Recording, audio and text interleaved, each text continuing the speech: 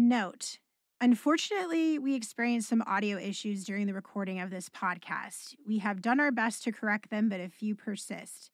Our guests today are also joining us from their homes, so you're going to hear a train or two in the background. We here at Love Where You Live are all about keeping it real. Enjoy the podcast. It's an important one.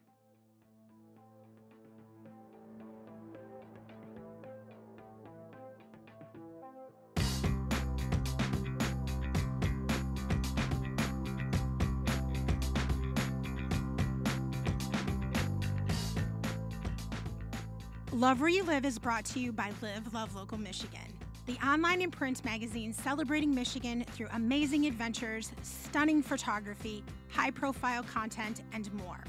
Subscribe to our monthly print magazine for exclusive content you won't find on our free online magazine. With your subscription, you also receive automatic entry into our monthly subscriber Spend Local Michigan and surprise pop-up giveaways with prizes so magical, you'll think you found a pot of gold at the end of a Michigan rainbow. Subscribe online at livelovelocalmi.com.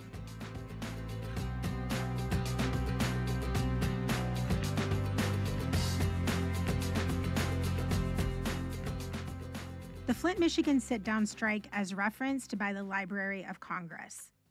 Once called the strike heard around the world, the first major labor dispute in the U.S. auto industry ended after General Motors signed a contract with the United Auto Workers Union on February 11, 1937. In 1935, the average auto worker took home about $900 a year, while the United States government determined that an annual income of $1,600 was the minimum on which a family of four could live in the year of 1935.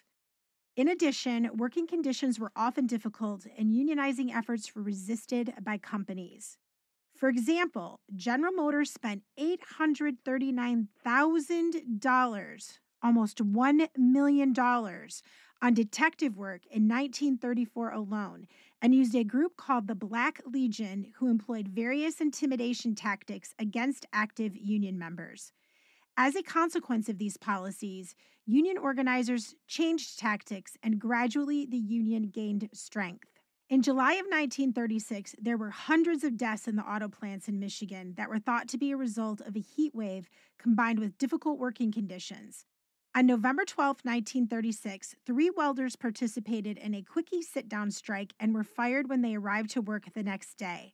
Their firing resulted in a sit-down protest of 700 men on November 13th at the Fisher Body No. 1 plant, until the 3 men were rehired later that day. This success had an electrifying effect on Flint's auto workers and saw United Automobile Workers Union membership grow from approximately 150 to 1,500.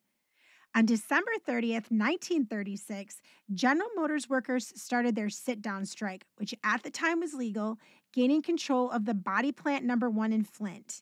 On January 1st, 1937, workers controlled a second plant in Flint. Although the strike was gaining power, some of General Motors' plants were still running, and most notably the Chevy Plant No. 4, which was the largest plant owned by GM at the time. On February 1st, 1937, the striking workers took control of that plant as well.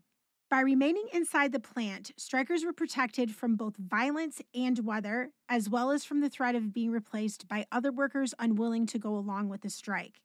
Inside the plant, the strike workers were playing board games, organizing concerts, giving lectures. Outside, union supporters arranged for food to be delivered to the strikers. And after 44 days of striking, GM president at the time, Alfred P. Sloan, announced a $25 million wage increase to workers and recognition of the union. This was the first major victory for unionization in America's history, and its consequences were dramatic. Within 2 weeks, 87 sit-down strikes started in Detroit alone.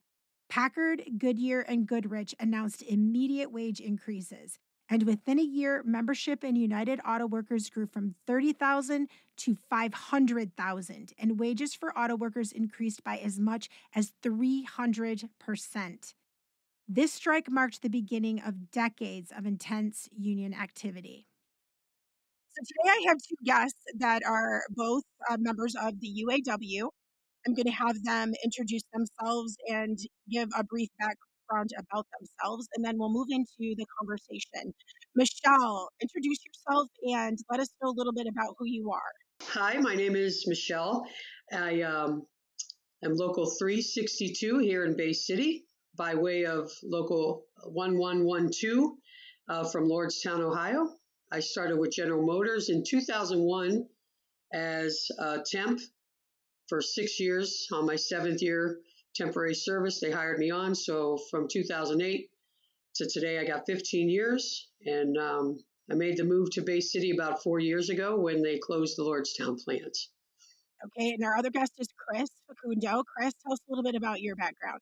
Yeah, my name is Chris Facundo. I'm from Local 362 up here in Bay City, Michigan. I started out in 1999 as an apprentice, hired right off the street, and I made my way as basic a machine repairman, machinist. Been doing this for about 25 years now. I'm now currently on the bargaining team full time. I was an alternate also for 6 years. So I'm real happy that you invited us, both Michelle and I, to give our story. And that's where I'm at right now. Absolutely. There's a lot of public misconception about the UAW, the current strike, and just in general about the positions of workers at UAW. So, in this podcast, we're really going to talk about that information and dispel some of the quote unquote so called rumors out there. Chris, give us a little bit of a summary of where we currently are and what got us here with the strike. So in 2007, we had they say, the Great Recession, when all the big three had some issues financially, and they went to the government and asked for that big old loan that we had heard about, and we had to give up quite a few things during that time. And what occurred was we had contractual language that had, and we'll get into that. I'll tell you a little bit about that little in a second here. We had contractual language with our concessions, with all these nice benefits and things of that nature that the UAW had fought for us in so many years prior, that our membership and our negotiators, we had to give up a lot to get a loan, to receive a loan from the government before they would give us that money to get us out of this big hole that they were pointing the finger at the UAW workers, saying we were the cause of this humongous recession because we're overpaid, or we have too good of insurance, or and it lists and go on and on. And we agreed to it to just stay alive. We wanted to keep America rolling. We wanted to keep that American economy going. A lot of people think that it was just to keep us, but we actually had to keep America going, including up here in Bay City, all the way down to Detroit, all the way down to Ohio. And they kind of forced us into a lot of different things, and that was just so we could keep our jobs. And like I said, it's just, that's when it first started. And after we got out of it, once we paid that loan back in full to the government, we never really got anything back from it. It was very, very minimal. It was like they were just keeping us quiet in a sense, where we would say, okay, well, that sounds good, like dangle a carrot, and everybody would say, well, okay, well, that's a decent enough contract. Well, we've been asking for raises for years, and our wages to go up. And if I think I posted on my Facebook an agreement, our local agreement from way back in 2007 to 2019. I don't know about you, but a $3 wage increase from that point to this point in 16 years, that doesn't sound much of a real big difference with the cost of inflation and the amount of money that they're making on vehicles, the profits they continue to make. Now, granted, we do get profit sharing, but that profit sharing formula was actually, it finally got changed, and I believe it was 2019, to where we got a little bit better profit sharing check. But prior to that, there was a formula that nobody could make sense of. So we started using a different type of formula that made sense, where people could understand it, and it was much more easier to comprehend and accept. But it still didn't coincide with the profits and the wages that they were getting compared to our wages. And we're just asking for a fair wage increase. I don't think what Sean Fain is asking for is astronomical. I think there is a way that they could meet in the middle. I don't think we need to be at 46%. I know I'm probably going to get beat up on that one, but I think there is a minimum threshold that I'm sure we can get to where everyone will be happy. It's just a matter of them actually saying, okay, we're okay with that. I think we could take this to the membership, but we're not there yet. There's a lot that we're trying to achieve. And, when we talk about the bailout was huge. We lost so much. We lost jobs, even right here at the local level. And Yeah, explain some of the concessions that you all gave oh my in God, 2007. the wages, we took a freeze on wages. That was huge. We weren't getting any wage increase. We lost COLA, which is the cost of living adjustment, which you hear quite a bit about. And that would accumulate over time, over a year, that would just stay on top of a wage. One year you may not receive any COLA, or you might receive a minimal amount. But that was okay because you were staying within what the economy is saying that we should have. And then some of the years, if inflation grew, our COLA would be higher, and that would be on top of our wage. Holidays, I was just explaining to Michelle about July 4th holiday. When I first hired, I was very fortunate that I was hired under a contract in which we would get July 4th week. It was July shutdown, that's what it was called, for changeover, where skilled trades and some production would work with us, and we would do a changeover for vehicles.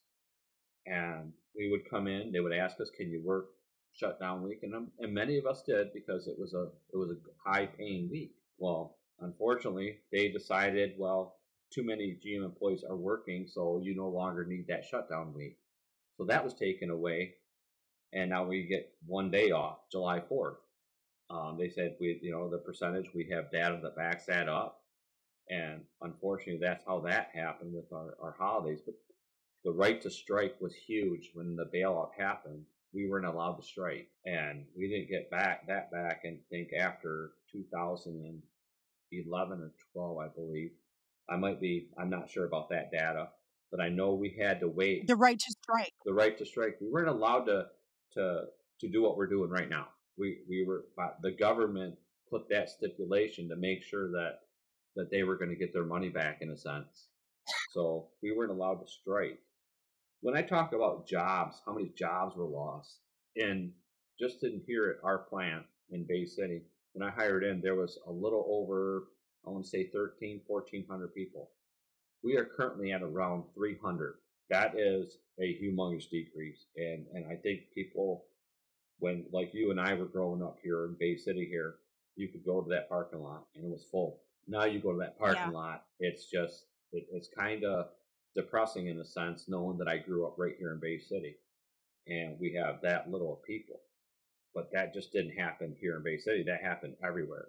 Buick City is another one, and Lordstown, where Michelle came from. There was 145,000 GM UAW represented hourly members in 99 and in 2000. Now we're down to around 45,000. And that is sickening. It's just real depressing. And people are wondering why we are fighting. And when you talk about jobs, we had several different types of jobs. And what GM, they always point the finger of, okay, well, where's our cost at? You have what's called direct and indirect labor. Direct labor is your production workers, the actual person that touches that part, that's making that part and it goes out the door. The people that are indirect labor are people like me. My job is a machine repair machinist. They call it indirect labor. I'm a non-value added job to that part. Even though we fix the machines that make this quality part, even though the electricians will go in there and get that machine running from a computerized point of view, AGCO repair. I mean, we have several different positions that were 99 that were there that they said, well, we don't need these jobs, or we're going to combine these jobs. That's the greatest quote of ever, is the combination of jobs. We had this with trades. They combined a lot of trades jobs within the trade and production jobs even.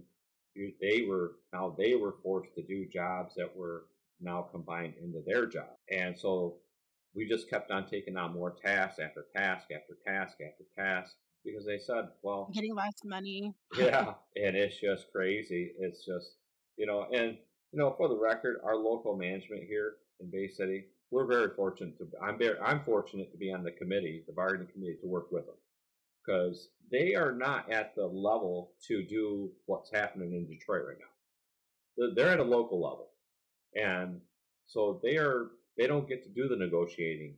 We're just trying to stay alive up here in Bay City, basically, and keep people working. That's my job, is to keep Michelle working along with all the districts that I represent. And their job is just to keep parts coming out the door without any disruption from us. So we work together, and that's what this local management. So for the record, we have a very good relationship with our local management. So our fight is down there between the head honchos on both sides of the house. So I just want to make that real clear. So it's just a lot of the way that we lost a lot of our work is through the combination of all the different jobs that we used to have in trades alone. We had 20 different trades. We're down to 5. Yeah, that goes back to that just-in-time manufacturing where these automakers used to make everything in-house. And now I talked about that in a previous podcast with my brother, who has worked for over 10 years in the logistical side with some of the direct suppliers of the big 3. And it's the just-in-time manufacturing that they adopted, where all of these products and pieces to the car used to be made in-house by General Motors, by Stellantis, Chrysler back in the day, by Ford, and now they outsource all of those to multiple companies, which has taken all of these union jobs away and have replaced them with mostly non-union jobs. And yet the cost of vehicles is an average of $46,200 today as we speak. And they're blaming your wages as a part of that when it absolutely has nothing to do with it. It's laughable. So we just have nothing to do with the cost of a vehicle. I mean, I would somewhat agree maybe back in 1999 when I first started, but presently, oh no, I would 100% disagree because a 3% increase in wage over the past 16 years is a joke. I laugh at it. That's 20 cents a year. I challenge anybody, how long would you stay? And a lot of us, like myself, I'm one of the few fortunate ones that are going to get a pension when I get out of General Motors. And there's some that aren't getting nothing. They're going to get their whatever they decide to put in, and that's going to be Michelle. It's what they decide to put in with their wage, and they'll match it, and they're hoping that the stock market continues to grow and we continue to do good on our stock market so we can put money away in our big nest egg. That's what we're hoping. That's what they're hoping for. Where I get my pension, I'm guaranteed my pension now that I'm vested. I'm one of the lucky ones. I'm one of the few lucky ones. But that's, they like to blame. They want to place the blame game. And I know I hear this a lot from someone very close to me. They're pointing the finger at somebody at the UAW, but they got 3 pointed back at them. They don't look at it from that point of view. Right. I did some. It was very interesting. I've been doing some different things. And in April of just this past year, we said, okay, well, are we really to blame? Is the hourly worker to blame? We have 53,000 salary members right now. Salary. We have 40. Executives, managers. This is all across in the United States, North America. Okay, we had 58,000. And they said, well, we need to hurry up and decrease this. We have too many managers. So we're going to offer 5,000 people. We're going to give them a nice severance package because we have to reduce them. I love the severance package. I've heard it many times before. And we got to do it this year before the contract because, we have to show that we're going to bring our people down too and show that we've done cuts. So the UAW needs to agree with us too. And this happens. I mean, I could tell you exactly. I was telling people that got hired in, they're going to start cutting people again. They're going to do it somewhere. They'll always do it during contract year. GM hourly, our UAW workforce, we got 42,300. So you have 53,000 chiefs, and we have 42,300 Indians. Does that make sense? So I kind of challenge Mary Bear on a lot of them things. So whose wage are you paying? Who's really the person that we should be looking at? I challenge her to say, okay, well, the burden isn't the people that are making the product, and that's people like Michelle, people like myself. We're there 40 plus hours a week. We're mandatory 6 days a week in the assembly plants. They're mandatory 7 days a week. Nobody talks about that. It's kind of hush hush, and yeah, it's great when you first get hired in there 6-7 days a week. You see a pretty nice paycheck, but then you're away from your family. The last time I looked, I don't see a lot of the executives in the plant on a Sunday, on Mother's Day or Father's Day. Well, how many consecutive days are people working then? If there's a 7-day mandatory, are we seriously saying they work every damn day and they get 2 weeks of vacation? They work 7 days a week. I mean, in our plant, we're very fortunate. We are, and that's why I go on record in saying we are very fortunate to have the management that we work with, because they continue to work with a lot of us, a lot of our families, a lot of our members, and making sure that we get time off to do different things. We are very fortunate. But in assembly plants, it's a whole different ballgame. The people that are working down in Flint and where Lordstown was, Michelle, I know she used to work 6-7 days a week. They're mandatory. And in order for them to get any time off, they had to have it planned. Then it had to be authorized. Then they had to make sure they had people there that would do it. If not, their vacation could get canceled. I've heard of that happen. How is that legal? How is that legal? That's called contractual employment. That's under our union contract. That's GM protects them. They protect themselves, and unfortunately, there are some times when you have a union that has became more weak because there's not enough members. You don't have enough people to stand up and fight like they're doing right now. This is what happens, and that's what Sean Fain, along with our international bargaining team, is doing. And they're doing a very awesome job at getting people to be more involved and understand that we're trying to rebuild that middle class. We're trying to bring back those high-paying, or I wouldn't even say high-paying, decent-paying middle-class jobs, because it takes a good job to have a house, to have a car, to pay your kids' medical bills, to have even go to school now. Just basic living expenses. Yeah, exactly. It's and that's where we're at right now. I mean, finish explaining that, because we had this conversation off camera or off podcast where they gave the severance package to the 5,000 and then hired them back. Oh God, that was right during the bankruptcy period. They had to reduce, and they do this every once in a while. They'll come around. They say, "Hey, we're going to have to let go about anywhere from 50 to at our plant there was like 45. I can't recall the number. I don't have the number exactly, but I can tell you that they had to let go a good amount of our salary people because they had to cut back, and we were going into this bankruptcy period.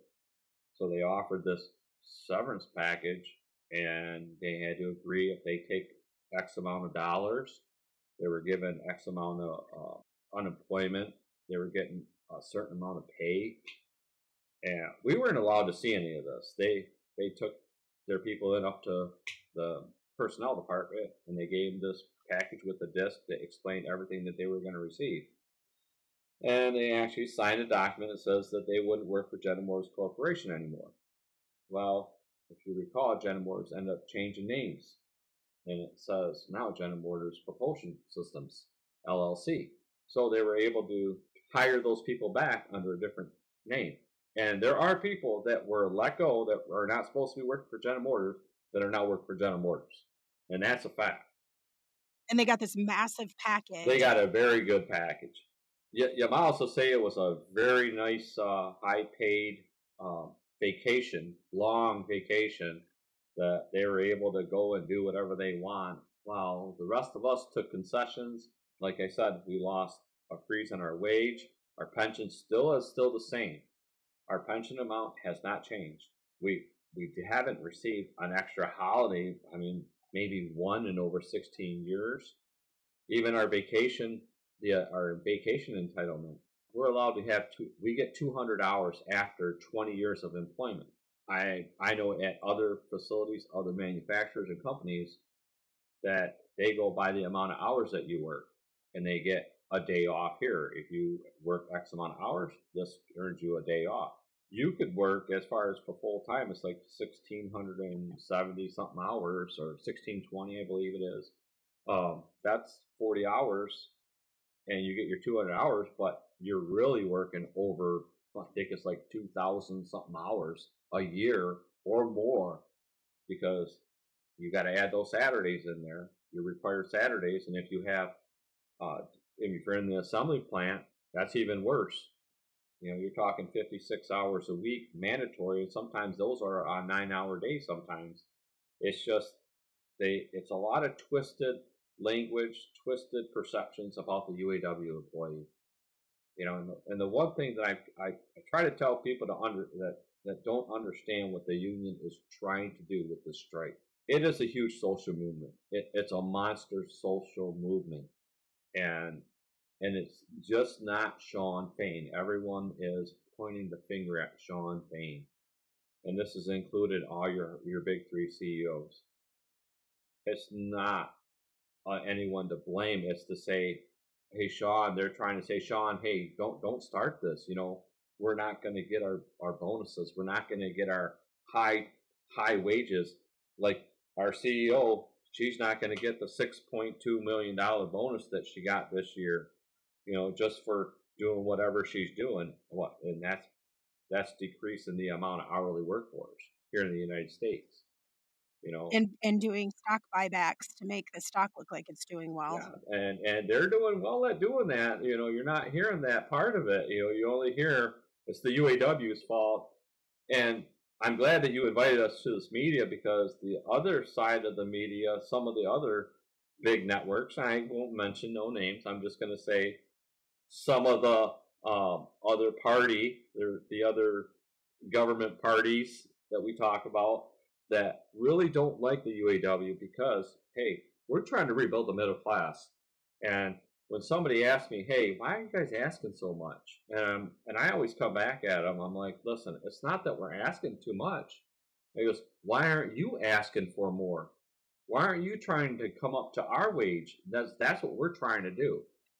Absolutely. That is such a good point, because so many people have been convinced that their value is so low as a worker, while profits across the board are staggering in every industry. It isn't just GM. It isn't just the big three, but the big three in the first 6 months of this year had a $21 billion profit, expected to be about 32 by the end of this year. And many of the UAW workers are struggling to survive. And this is the important point I think we really need to make with people. You mentioned that some of the workers are not going to have pensions, like Michelle. And Michelle and I had a conversation prior to this as well, where she told me where she started and where she was offered to come back after the bust. And we will talk about that, Michelle. But there are so many positions like hers that they started out as, is it considered part-time then? Is that the term that they're called, part-time workers? Yeah, part-time temps. Is there another term? Okay, part-time temps, where they have been working as part-time temps since the bust and after the bust. And it's important to note that General Motors itself started making record profits again in 2012. Oh, yeah. So 11 years ago again already. And as you stated, $3 raise, and none of those concessions that y'all made during the bust have been given back. Explain the hourly side of this a little bit for people to grasp this, where you have the temp workers who don't have any benefits at all. Am I correct? Yeah, they They make an hourly wage and they get no benefits. They're working sometimes 7 days a week. They're not really part-time. The temps, and I was very lucky. I'm, and I consider myself very lucky in comparison to a lot of the workers like Michelle and even some of the temps that are in our plant right now. I didn't have to go through all that. I'm very fortunate that I went into the skilled trades program, but now that I'm actually representing them, I see what they had to go through. I hear what they had to go through, and I have I guess a soft spot, I guess you could say, when I start hearing what they went through compared to what I go through. I'm like, I had it made compared to them. Part-time temps, they work 4 days a week, and it's what GM tells them to work. Up here in Bay City, we're lucky.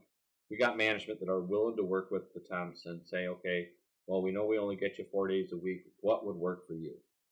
And that's why I say I don't want to put down our local management, because I think they do a heck of a job working with our bargaining team and working with the employee. And Michelle can vouch for me on that one. She knows that as soon as she came up here, it was a whole different family environment in Bay City, and that's why I'm not going to put down Bay City's management. But in other facilities, I do know they make them work the worst shift, the worst days of the week, and they might make them work on a Friday, Saturday, Monday, Tuesday.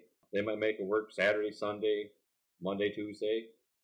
They could even break it up to Monday, Wednesday, Saturday, Sunday, and it's just whatever. It's always over the weekend. It's a lot during the weekend for down in the assembly plants because of what an hourly member could call in with and use some call-in time. They only get 1 week though, so they would get that call-in time, and sometimes they need the money, they need the job. So if a higher seniority employee says, "Hey, I need this weekend off," they put their name and they said, "Okay, well, I'll work this weekend," and they would just and they jump at the opportunity because you don't make any money. It's the 4 days, and they get half the wage, which is even. Explain what their wages. What are the wages? Because I'm flabbergasted. Oh my God, it's like I think in the early, right around the bankruptcy period, it was around $15 an hour, and we're stuck at $30 an hour. And I rounded them up. I rounded to the nearest 5. So we're right around 15 for the part-time wages at that time, and we're at $30 for us legacies. We call them seniority employees, and we're making a more money than they were, obviously, and they were doing the same jobs that the seniority employee was doing and getting paid half the price. And so of course. And they're not getting raises at all, are they? No, they're not. No, they're getting nothing. They had to wait until they get hired in, and if you in the contract, in a current contract, it takes them about 8 years once they get hired in as an in progression employee, and that was the one thing that, and I think Michelle's very well of the in progression language, how a person goes from one wage all the way up to, it takes them 8 years to get there. That's not including. Let's not forget, they got to first get in as a part-time and then a full-time temp, then a full-time in progression employee. It could take you anywhere from, it just depends on when they decide to put you on as full-time temporary employee. It could take you anywhere from 10 to 8 years and maybe even longer. I've known temps that have been temps for 5 to 6 years right in our own plant, and we were pushing for them to get hired. And luckily for us, we had a different management come in, and they said, "Hey, we need our temps." Well, then put them on as full time. Okay, we'll put them on as full time, and that started their clock. That was the good thing about the 2019 agreement, is that started their clock as far as once they started it. As long as they continued their employment for 2 years, then we got them in as a full-time seniority employee. So they were no longer a temp. But it took them 2 years just to get to that stage. Now they got to work 8 years to become at full wage to what I'm in. And think about it, what can happen in 8 years? Look what happened in 16 years. We $3 raise. I mean, they're barely not even getting a full raise yet, a full wage. So that's just it's heart-wrenching. And they don't get benefits. They get benefits after 90 days, but they got to be a full-time temp, and they get a different benefit package than me. They don't get the same one as I do. I get a different one than they do. And like I said, they don't get a pension, obviously, and that's part of that benefit package. They get nothing as a temp. It's when they become in progression. When they become in progression, then they start their retirement savings, a 401k match. So they could spend anywhere from 2, 4, 5, 6 years as a temp and receive nothing for their retirement. So, it's a lot of twisted language that doesn't benefit the UAW hourly worker. Let's just say the middle class American. It doesn't help us. And that's what we're trying to do. We're trying to improve the life status of the current workers, and we're trying to get that opportunity out for everybody else and rebuild the middle class. That's what this whole thing's about. If it starts with us, and where it always has started. Yeah, $30 an hour is what minimum wage should be with inflation in 2023. Like between $28 and $30 an hour. And that's what people need to realize, because when some people hear $30 an hour, they're like, oh my God, you make so much money. No, not with the cost of living. When the average car is $46.2 thousand. The average price of a home in Michigan overall is upwards of $260,000. Some places in Michigan, it's over $520,000. And in some places, we have plants where people work and live, especially in the more urban areas. It's not a lot of money. You're barely still surviving. Back in the day, it was great money. Today, it's not. It's not. Yeah, just take a look at a car. GM, along with Chrysler, or Stellantis, I'm sorry, I'll say Stellantis, and Ford and all the other manufacturers, just not the big three.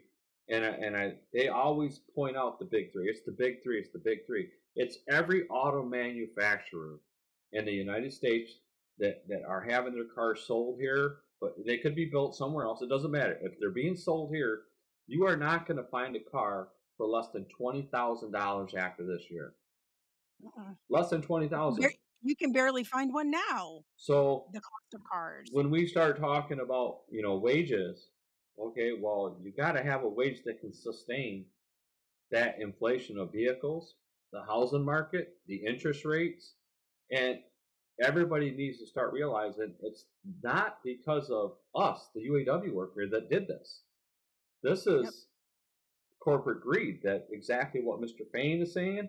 That is what exactly all of our negotiators are at the table right now fighting for. They're saying, hey, this ain't about us. We didn't cause this. You guys, you're talking a $6.2 million incentive bonus for our current CEO, and she's not the only one making those incentive bonuses. She's not. There's other ones. So it's just not Maryborough. It's every corporation CEO out there right now. Yep. And that's and that's why I'm not picking on just one CEO. I'm telling you, it's all your CEOs. The majority of your CEOs are just pushing us down and pushing down the middle class. What they're trying to do is eliminate the middle class, and that's been going on for at least 15 to 20 years. They've always tried to get rid of unions. I mean, right to work. Remember that one? And we're lucky that, Thank you, Gretchen Whitmer, for reversing that in I Michigan appreciate legislature. Yeah, she did a great job in getting that, turned, back the way it should be here in the state of Michigan, and it's the language that they use, because it's ALEC, American Legislative Exchange, and the National Right to Work Coalition are the ones who, ALEC is really the one who designed that language for the right to work state.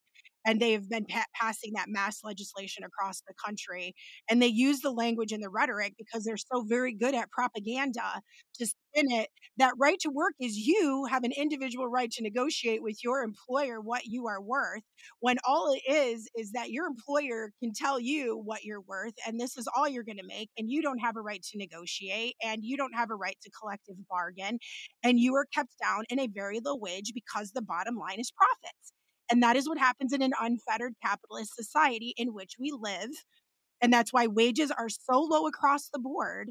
People are struggling. Nobody owns anything anymore. Everybody lives on credit because you can't own anything anymore. The bank owns everything. So what we are fighting for is what our ancestors and the people before us, like the UAW with the sit-ins in 36 and 37, that really was the catalyst for unions in this country and people to get fair wages. And look at all the laws that have happened since then. Children were taken out of the factories. Safety was improved.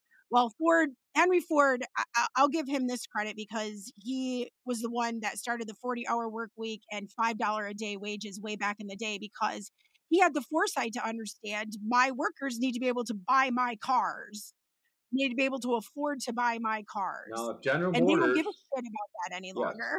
if General Motors and Stellantis and Ford now, if they would get on that same page as their ancestors have seen, I think they would understand what we're trying to do. You know, you can't make a product that your own employees can't afford. Yeah, and when it all boils down to it, you know, it's got to start somewhere. It's got to start with your workers. You know, we talk investments, and you hear it from all the CEOs of the big three. They want to invest. They want to invest. Invest in your workers. Start there first, because you invest in us first. I guarantee you, we're going to be driving your high-priced cars because you pay us to do that, because we're your first advocate for you. We're the first person. They're going to look at me and say, where do you work at? I work for GM. Oh, you do? Do you like it? Yes, I do. And this is the vehicle I drive because of the company I work for. And look at how nice it is. You want to take it for a drive? You want to take my brand new Silverado that was just built down in Fort Wayne or in Arlington? You know, it was built right here in the United States. The camshaft was made right here in Bay City. I can say the camshaft that goes in this vehicle, I helped make.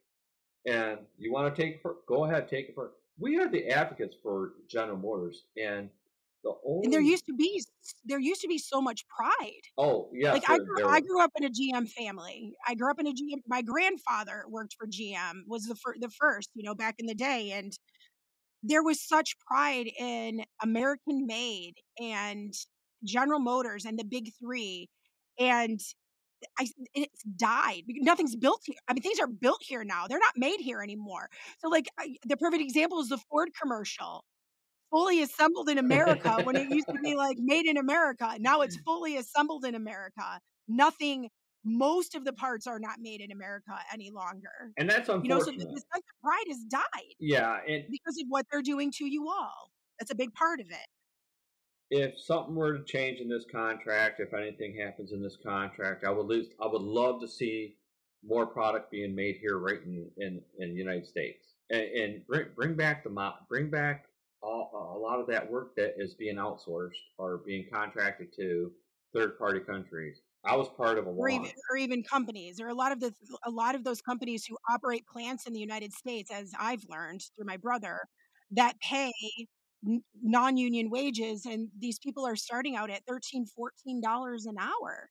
Which, Michelle, we're going to talk about how that happened to you at GM. I want to mention something, because it was totally at awe the one time I was part of a launch way back in, I want to say it was right around when the Volt had just came out, the Chevy Volt.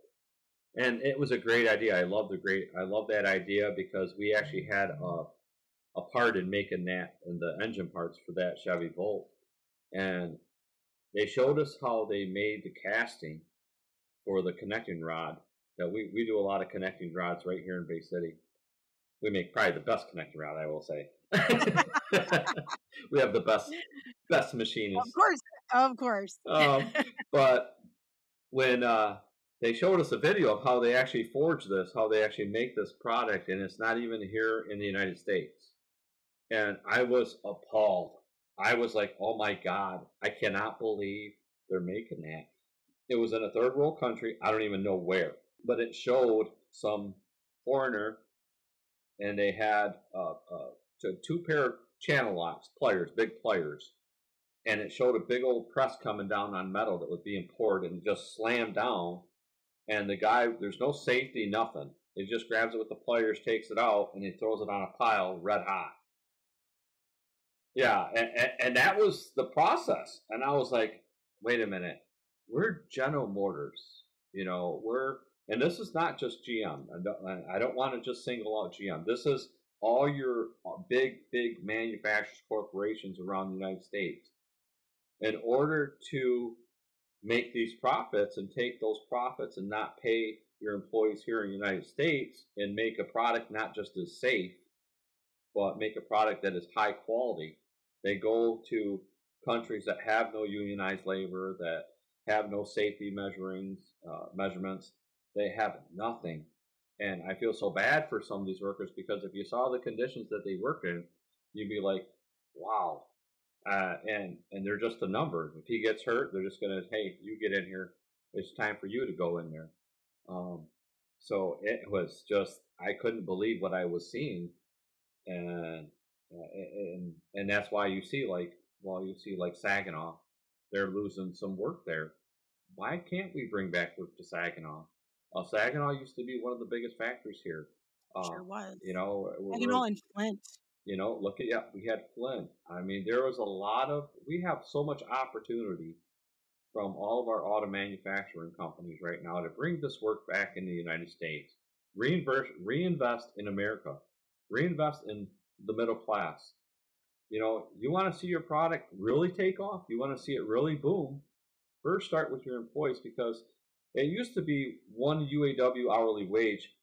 Our wages would feed 20 families. It did reduce. It's down to 10 families now. My wage somehow supports 10 families right now, because I am at a wage that is much higher than the lower class wage.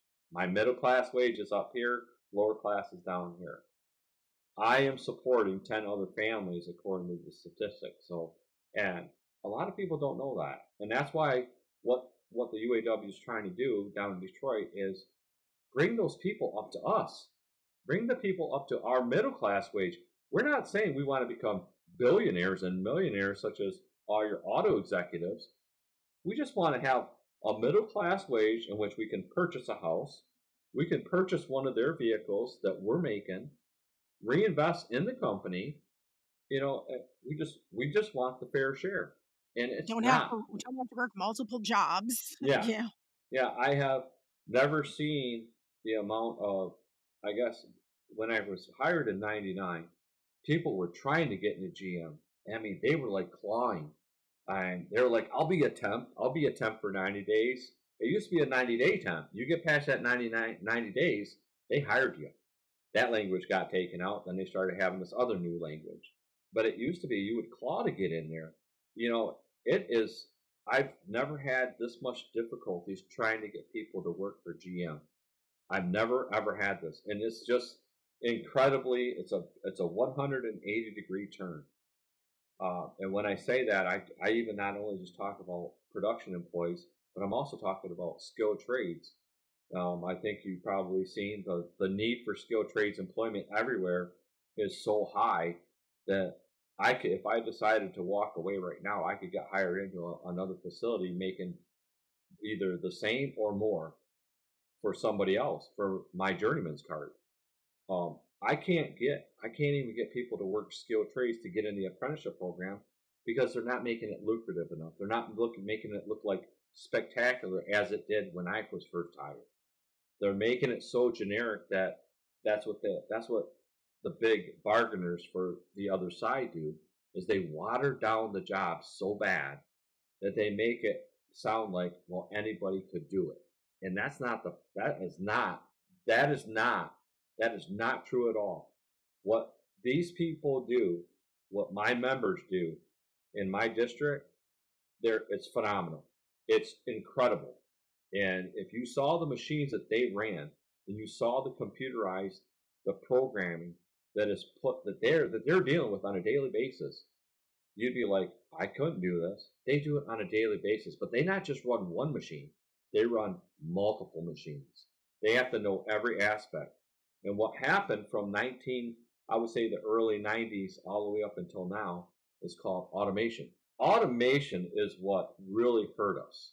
because what they did is that we used to make a product, and we'll just say connecting rod, just to say that, and it's just a small piece that has a lot of machining done to it. It may do, a machine might grind, one machine might drill, one machine might mill, one machine might clean, one machine, it did each operation or did a machining process one machine would. And what happened now is we have one machine that does all the processes. So what it did is that we went from having maybe 7 or 8 technicians or production workers to one. And that one person is running one machine that used to have 6 or 7 people do the process of making that part. But it also became more complicated. It became more the technology just went out of the roof. Even our camshafts right now, the camshafts that we make, it used to take anywhere from 7 to 10 people to make that camshaft from start to finish. Now it takes an average of probably about 3 to 4, if that. And that is from start to finish. I want to say in our plant, in one of the departments that Michelle works at, it takes about 1, 2, 3. I'm going to say about 7 total. And if you saw the operations from start to finish, I bet you there's at least 20. I mean, and we're making like anywhere from average of 1,500 a day of cams that we make. So it's incredible to see the technology, how it's advanced, but it hasn't advanced for our advantage.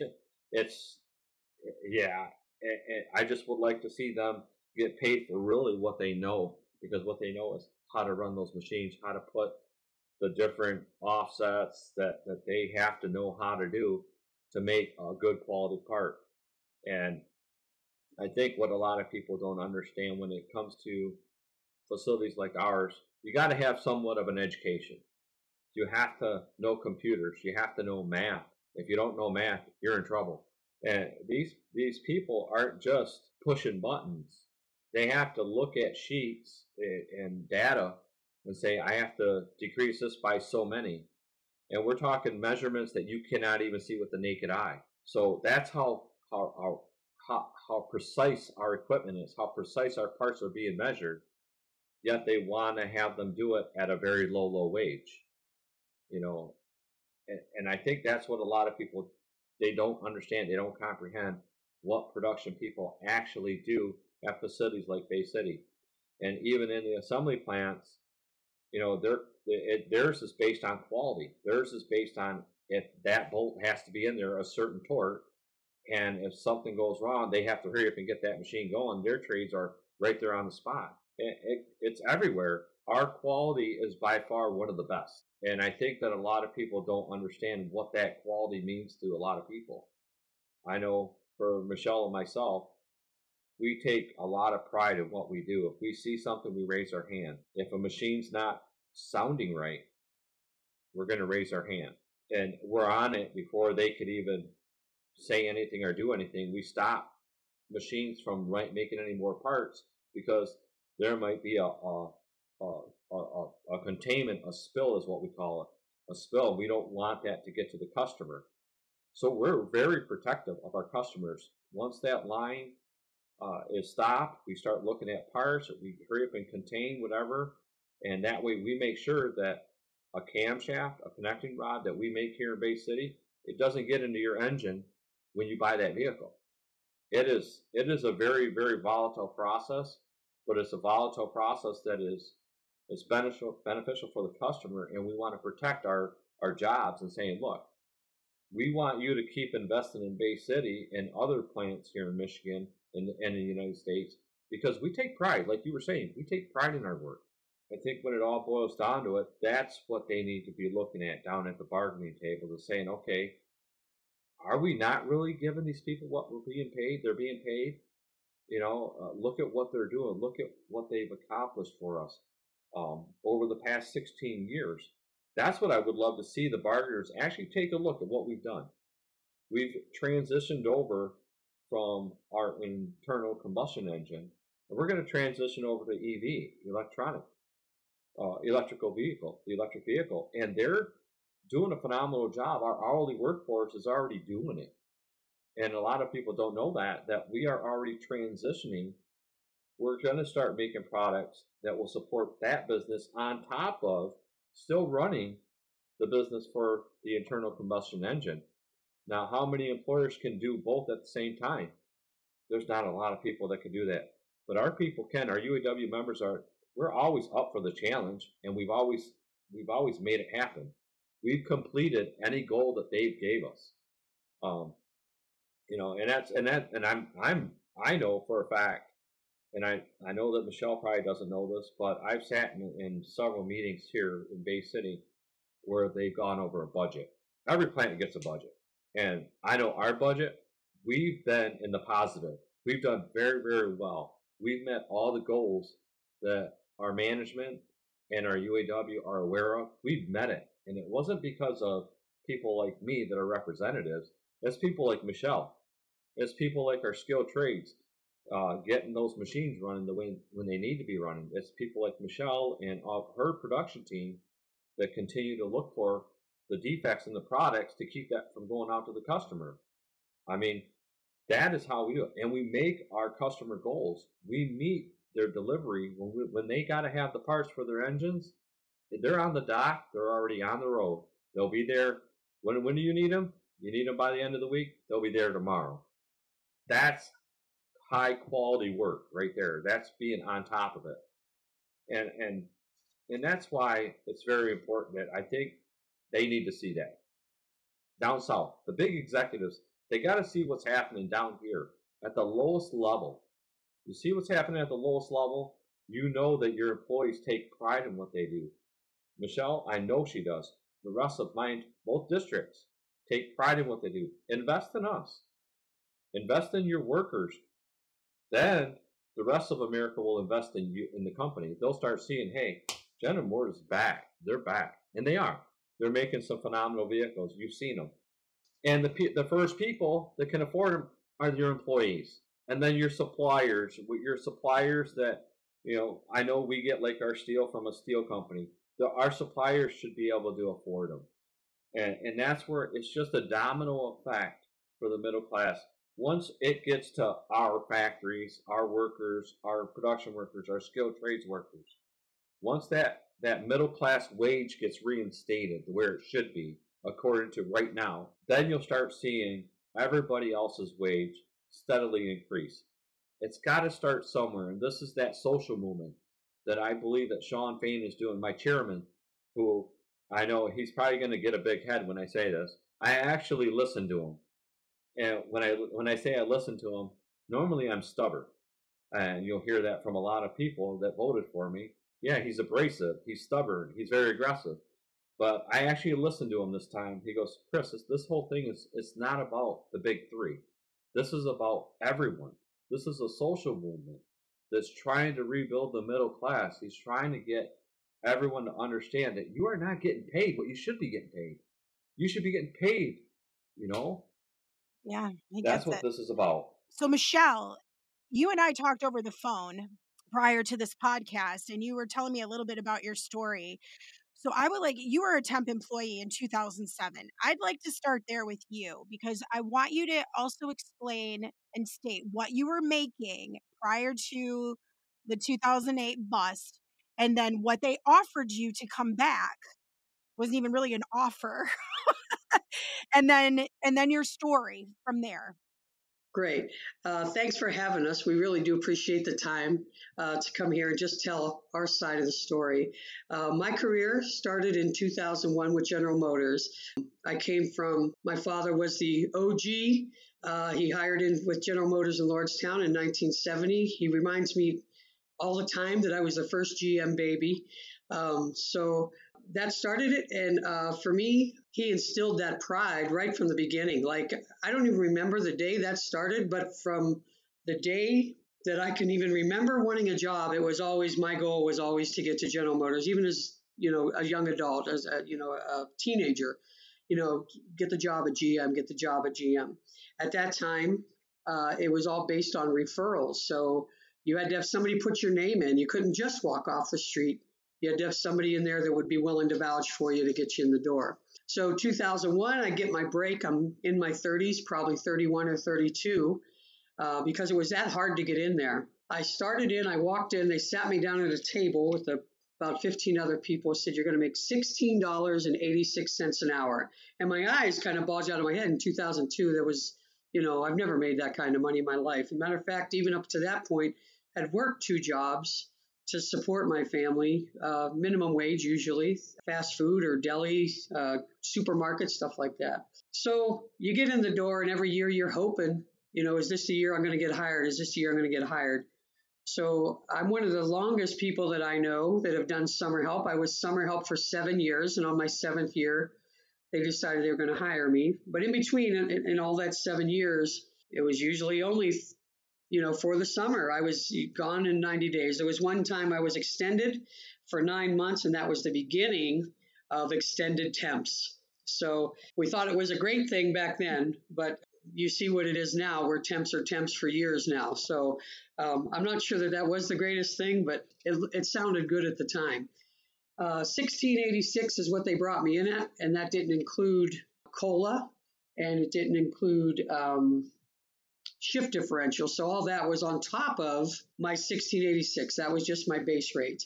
Did that for 6 years. On the 7th year, they brought me back, and that was right when GM was starting to have trouble. The economy was failing, and all the issues were coming to a head with the big 3.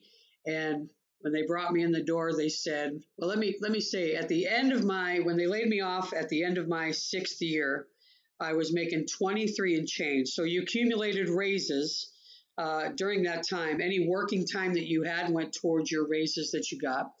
So I was up to 23 and some change. And when I came back the following year, that was in 2008, they told me you got to make $14.29 an hour.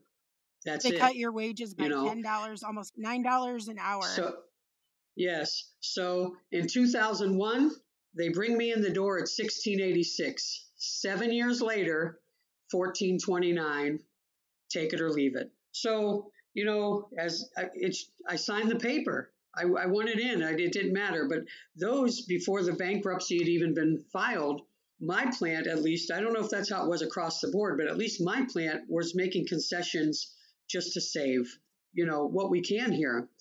So that was in June of 2008.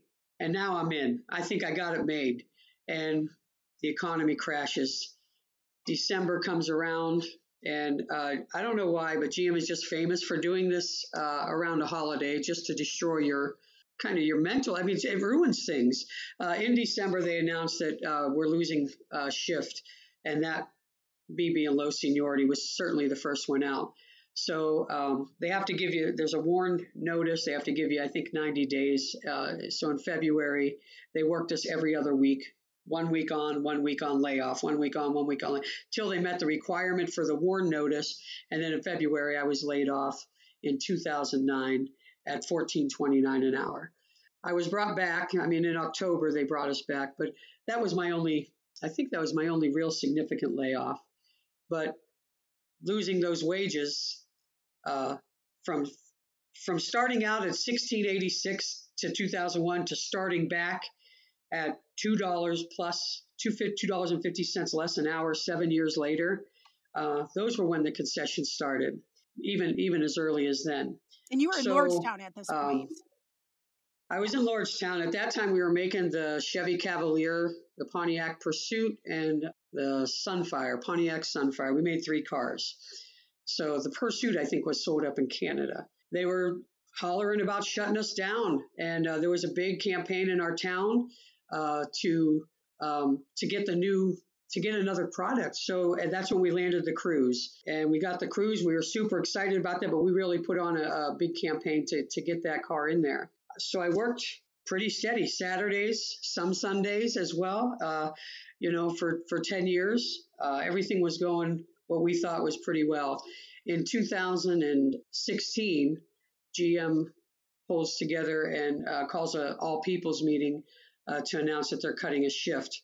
I still remained safe during that time. I'd acquired enough seniority, but my son, who was there as a temp at the time, was told he was going to be let go. He was only a temp for 9 months, but he was told he was going to be let go. But that was the hardest I'd ever seen him work temps in my whole life.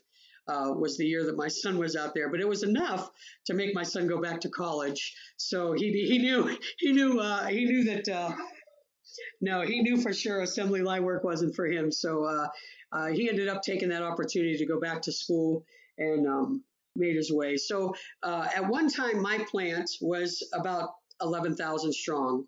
So that was probably back in the 70s and 80s. And when they started shutting things down at my plant, when they started eliminating shifts, we were about 5,000 in that time frame. So the final numbers that you'll get from my plant closing was GM lost 1,500 jobs. Well, they lost 1,500 at the end, but they were losing 1,500 at a time every time they would cut a shift. So the word comes around finally in 2017, the very end of 2017, I think it was. No, I think it was actually beginning of 2018, right around April maybe, that we're going to lose second shift. Now that does affect me. I'm out on layoff. And nobody knows what's going on with the plant. We're still in the middle of sales. Were really down all the way across the board, but we were still out producing. I remember this was always the talk in the plant. We were out producing the Malibu when things were getting worse, but Malibu's probably a higher, they just make more money on a Malibu than they would a Cruise, I would imagine, so logistically. Around Christmas time of 2018, in the meantime, we're on layoff, and they announce in 2018. Actually, let me state how this worked. In 2018, in November, exactly November 26th, this is the Monday after Thanksgiving, GM calls another all people's meeting and announces they're closing the plant. Plant's closed, so they wait till the day after Thanksgiving. But your holidays are screwed. Forget about it.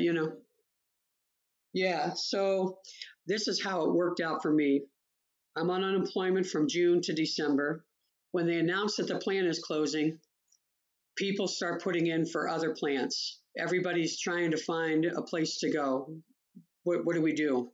It's chaos. It's turmoil in the plant. We're scared. We don't know. My plant was there for 53 years. So producing everything from vans to subcompact cars, and everything is just in turmoil, and people are being shipped off to Missouri, off to Spring Hill. We're not just talking making a 2-hour drive to Toledo. While some people did get to go there, they're being sent out 9 hours away, as far as a drive. So everybody starts putting in, and now we have decisions to make. The plant closure is scheduled for March 2019. That's supposed to be the last day. December, I'm watching all these letters. FedEx, nobody wants to see the FedEx coming because these are your mandated requirements to go. So here's how it works. If you are forced to go to another plant, offered a job, if you turn it down, you're done with General Motors. If you request to go to another plant, you have that's voluntary. But if it comes down to, hey, we've closed your plant, we've lost your shift, we're going to send you somewhere. If you turn it down, you're just done. You're done with General Motors. So you have to make a decision. Am I going to stick with this job that still provides job security and a wage that, is functional, or do I relocate my family? Do I separate from my family? What do I do? I was 2 weeks away in seniority from being shipped to Wentzville, Missouri. That's where it is. So I'm 2 weeks away in seniority from being shipped out to Wentzville, Missouri. I don't know what to do. I had in for Spring Hill, Tennessee. I thought I could make the move. On Christmas Eve, they sent me the letter saying, okay, you've got your rec for Christmas or for Spring Hill, Tennessee. You have till January 1st to make up your mind. Well, this destroys Christmas. I'm sick in bed. I don't know what to do. My mom, I'm taking care of my mom, my kids, they're older, but, my family, what do you do? Do you make the move or what? I decided against it. And then General Motors comes around and says, hey, we need you to come back and shut the plant down. And at this time, they'd offered us TRA, which is if you're laid off from General Motors, if you're laid off, you get some assistance to go back to school and requalify for a job that's in demand. So they made us go through all that. I'm all set up. I'm ready to go. Signed up for school. Got all the paperwork, the legwork done on my end, because it's a lot of work. Got all that paperwork, all that legwork done on my end. Then I get my letter says, hey, come back to your local plant and shut it down for 3 months. So now we're stuck with the opportunity before us. Either take the one-time TRA, go get your schooling and move on, or come back and shut your plant down for 3 months and then you're back out on the streets. You make your choice, but it's one or the other, and you don't get a second shot at either of them. So I made the decision to go back and shut my plant down in January. And all I was thinking was, it's just going to buy me a little more time. Maybe something will come through. Maybe they'll change their mind about closing the plant. I don't know. I'm just hoping. I'm just trying to buy some time. So we go back in, and after all the legwork and they start us back up, I went back to my old job. I got to work. I worked on the door line. Shout out 2018 door line. But I went back to the door line, was able to do and work in the same area that I left from before. And on March 6th, I shot my last bolt on a white 4-door Chevy Cruze, and it was heartfelt. I mean, people were walking out of the plant that day. We left our shoes. Some of us left our work shoes outside the plant, just kind of as a statement of protest, that we never should have been shut down in the first place. One of the other things that I wanted to mention was on June 22nd, that was my last day of work at General Motors before my initial layoff, June 22nd of 2018. On the 21st, GM announces, the day before my last day, GM announces that they're going to make the Chevy Blazer in Mexico, which we felt should have come to us. We should have had that. Yeah, we should have had that business. For whatever reason, GM decides not to, and lives are devastated. So my story is just one, and this is just a simple, basic rundown of what's happened to me. But my story is only one of 5,000 in that plant. And even though our final numbers say, well, you lost 1,500 people, we lost 5,000. And if you went back to the 80s, like I said, it was a plant of almost 11,000 people. It was like a city. It was like a city out there. And it was something we were proud of. Like I said, it was instilled in me. I build GM, I buy GM. If my dad saw a foreign car or even just another maker, in my driveway, he'd be like, hey, whose car is that? Why are they driving? He instilled that in us, and it was that pride that we're talking about. I am proud to buy GM. I am proud to have been able to support my family and to put my son through school and to provide even now. So where I am right now, I'm 5 hours away from home. I live in a little apartment up here in Michigan. I love Michigan. First of all, I never thought I'd never been here. I've never even traveled into Michigan until the day I came to look for my apartment up here. And that was the very first time, but I've really grown to love it. It's such a beautiful state. But my home is in Ohio, and my family is there. My mom lives in my home back in Ohio. So I still have my house in Ohio. My mom lives there. She's 81. My daughter's just moved in with her to kind of help take care of her. My niece stays there to kind of help with things around the house. But, financially, I'm supporting 2 households. I still pay those bills. I still, I pay to get the grass cut. I have things to do, but I got to pay rent up here. I have 2 households. And this is the story of so many people. I'm speaking specifically from my plant. We have so many people that work in Toledo or Indiana or Buffalo that still commute back home, Tonawanda, that still commute back home just like I do. I'm home 1 or 2 weekends a month, whatever I'm allotted, whenever I can get back there. Sometimes I'm not home for 3 months at a time, and I'm dependent on other people to help take care of things back home. My sister is sick. She struggles. She's been diagnosed with multiple myeloma. There's no cure for that, but I'm here. And it doesn't matter what you pay me.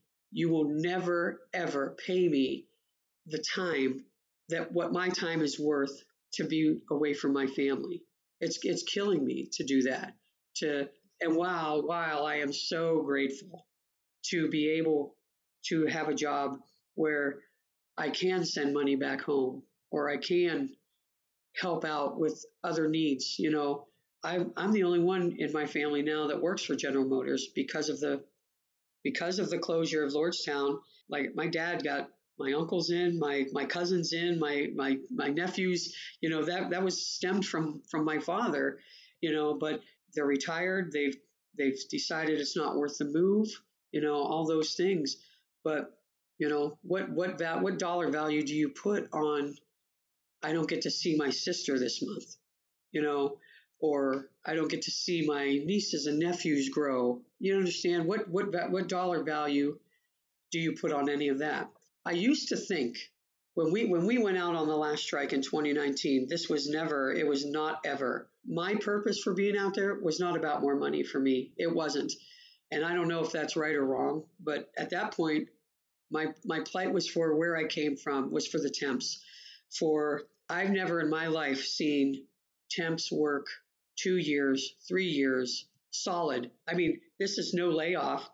When I was a temp, I knew it. Coming in 30 or 90 days and you're out, 90 days and you're out. But with this new temp status thing, this was really what my plight was for, because I was them. And I sat in a room with Chris and some other team leaders, and some exec from Detroit came in and was given his take on the contract, the company spin on the contract. But I'm in a room with people that have seniority I still feel similar to mine, even though I have 15 years and they may only have 3. I'm still that in progression employee. I'm the one without the pension. I'm the one that when I leave General Motors, I leave just like I never worked there. I have no pension. All I have is a certificate that says 15 years, 30 years, however long I'm there for. That's all I leave with, nothing else. They do, like I said, the 401k. Awesome. I love that I have that, but I'm talking to my father on the phone who has a pension, who they really, GM has just left them in the dust.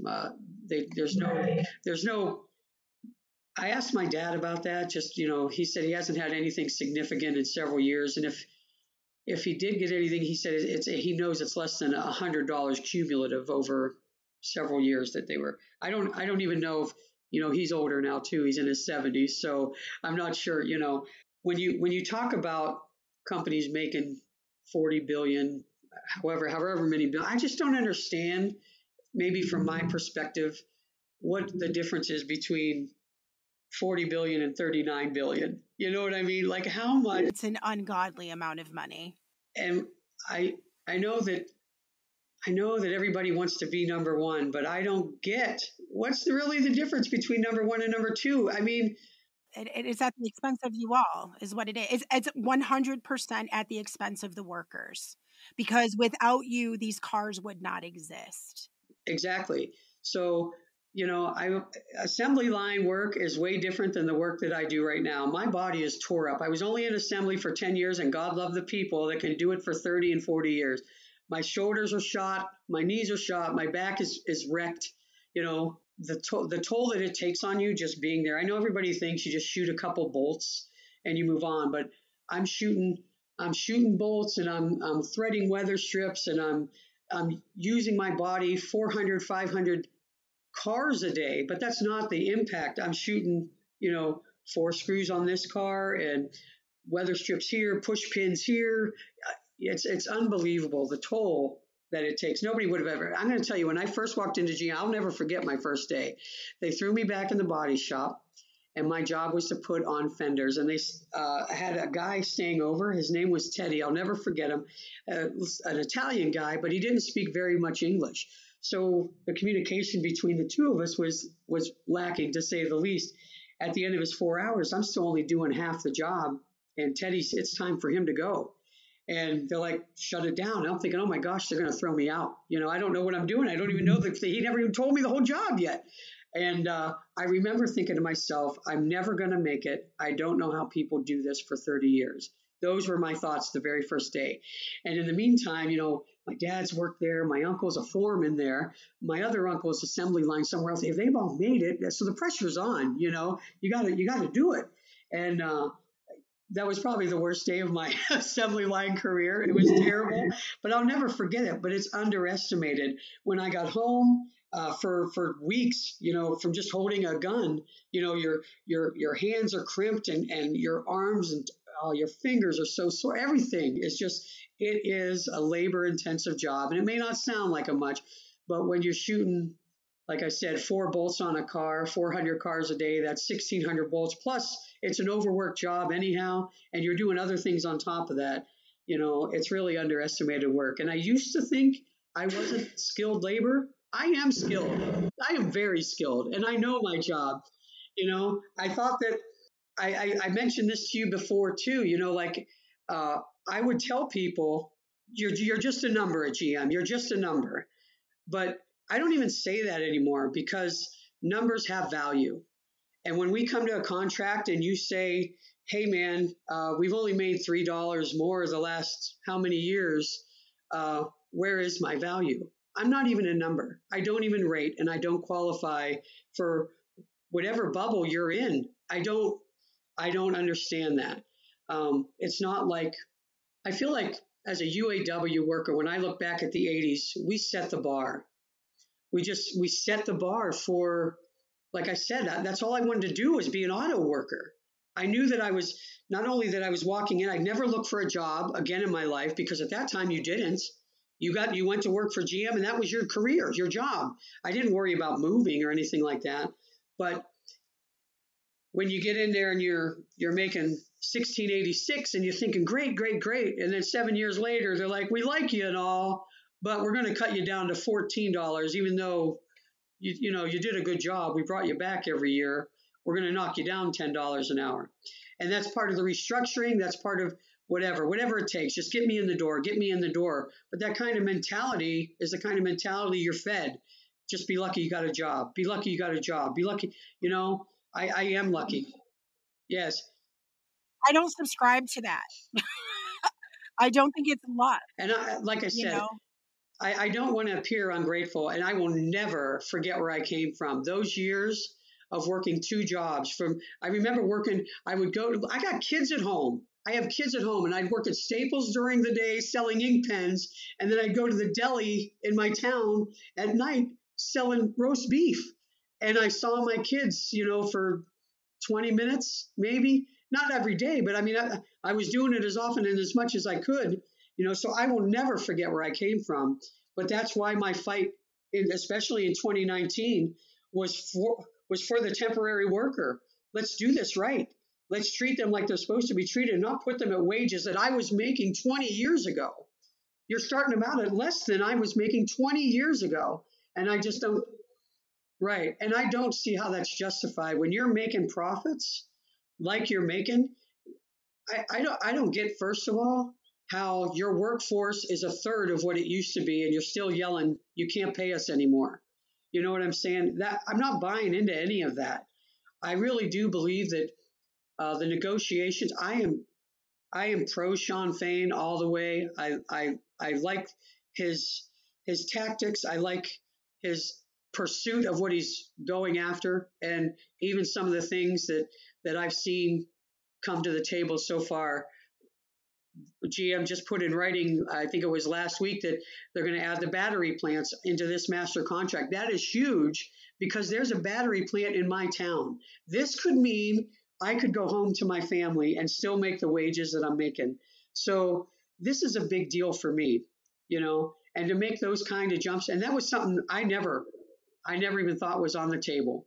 I never thought, people were yelling about this 32-hour work week for 40-hour pay.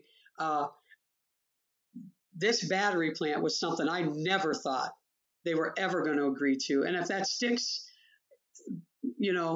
I got some more decisions to make, but these are less hard.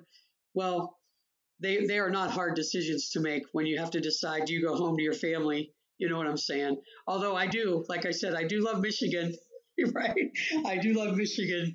I've really grown to love it. But that's kind of my story. But it's not just mine. The narrative that this strike is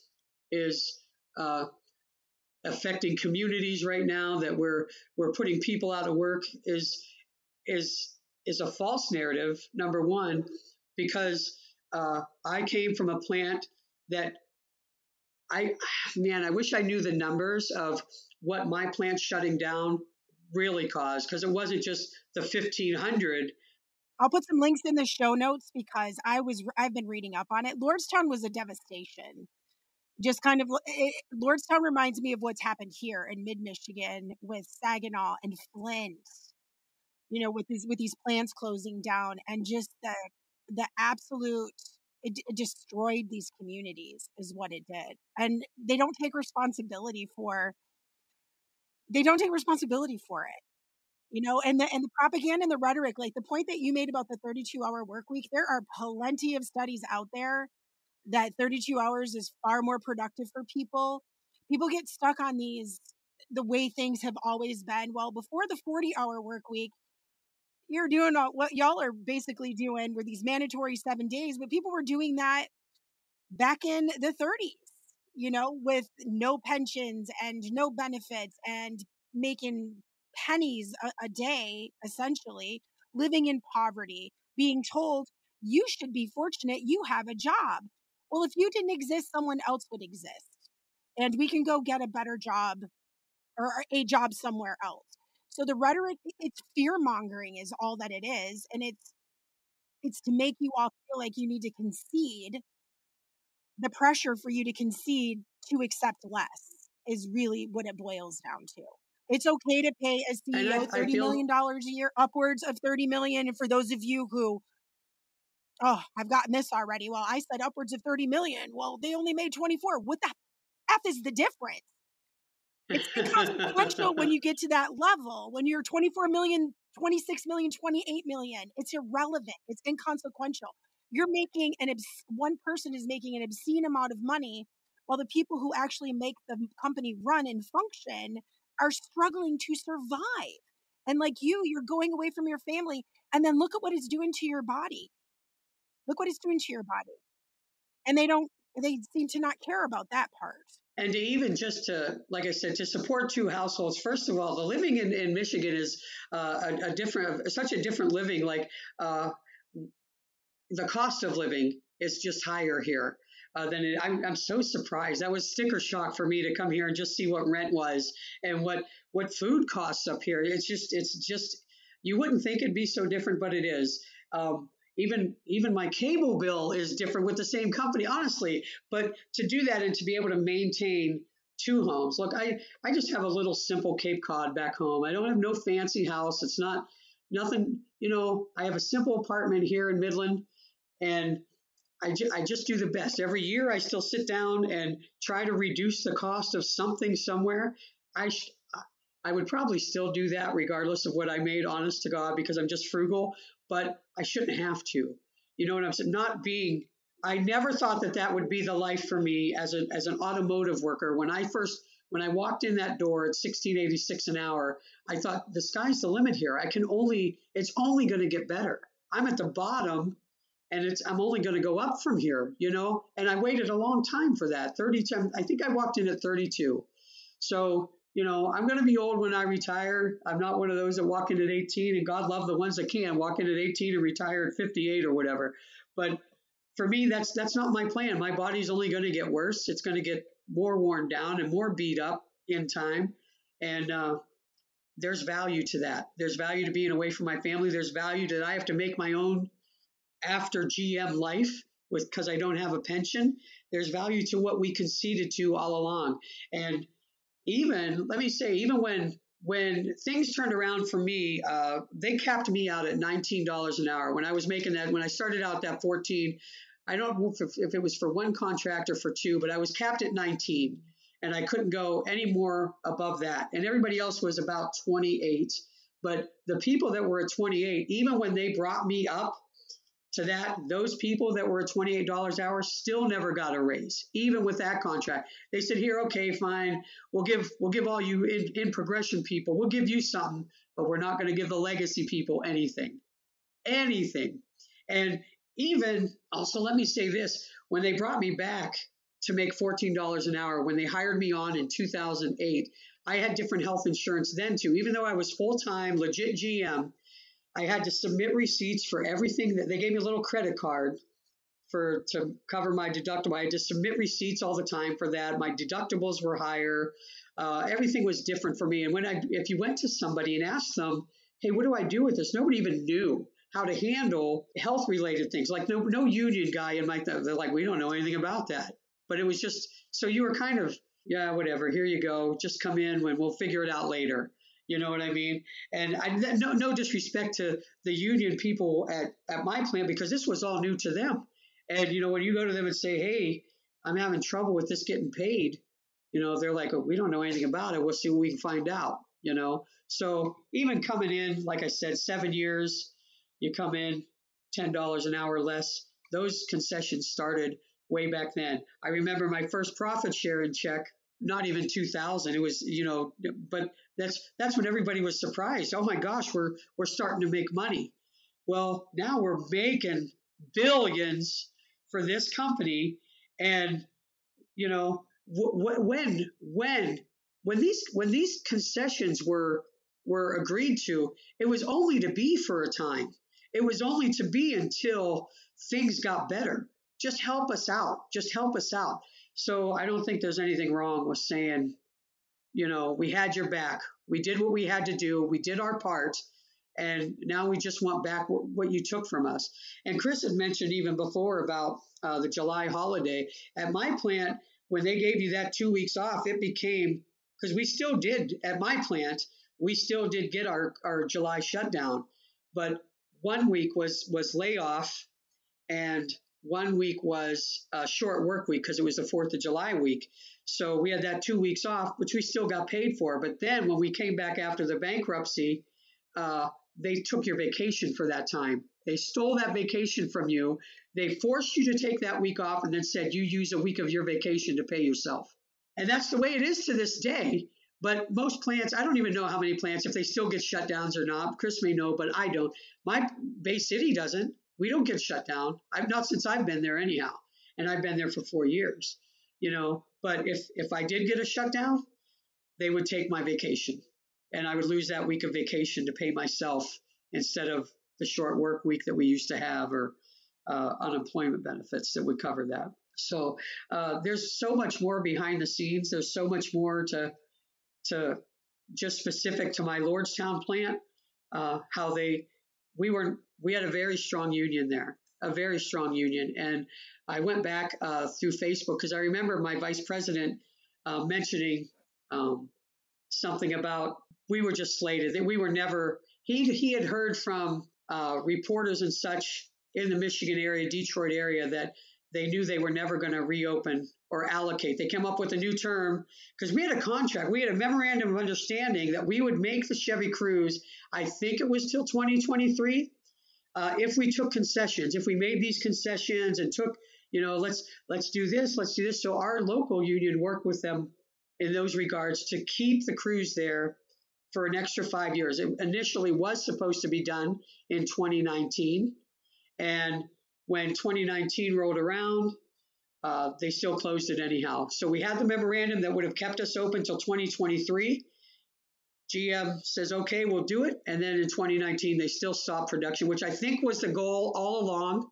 I think that was planned. But as far as I know, they got tax abatements for that. GM had to pay all that stuff back. Now it's sold to Lordstown Motors and Foxconn and all that. I don't know. I that's a whole nother story in itself. But the vendetta that was against Lordstown was, I think, as my vice president said, was to destroy the Lordstown culture.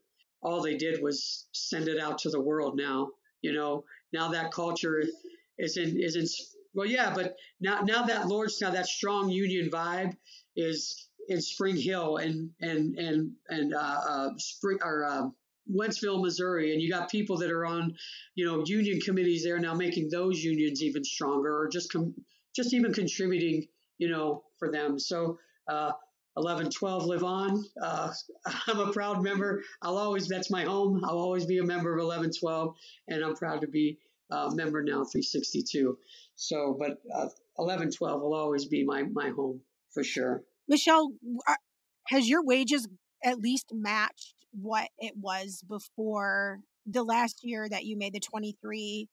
So now I'm just where everybody else is. Yep, I'm level playing field with anybody else in the plant. I don't, just whatever, any full term. I guess it'd be 8 year. Yeah, any full term, full rate employee would be making. That's what I make now. But like I said, so that actually changed. I think that was I'm not sure which contract it was, honestly, to tell you the truth. But I was capped at that $19 an hour. And whatever contract it was, we rejected the first offer, and then GM came back with a second offer to jump all of us up to top rate at that point. So I've been at top rate. I can't even speak on which contract that was, but that's why my fight now, for me, what hits home is for every temp, for every in-progression employee to not go through what I went through, for not 7 years of summer help, for not 7 years of full-time work at part-time pay. Come on, and that's really, for me, like I said, that's where my heart, for me, that's why I would stand on the line. It would be for those people that were where I was, because I hated it. It was hard, and it was just hard to make it, through those times. The highs are high and the lows are low, and you're raising 2 kids and you got a family that you're trying to provide for, well, I'm glad I'm not working 2 jobs, which even at one point I still did when they were putting me through the layoff in 2008 to 2009. As soon as I heard I was getting laid off, I went back to work at Staples, because I don't know what's happening. So every other week, the weeks that I was working at General Motors, I would work at General Motors, and then a few nights a week, go back to Staples when I was done. And then on my off week, I'd work full time at that. You know what I mean? Because you don't know.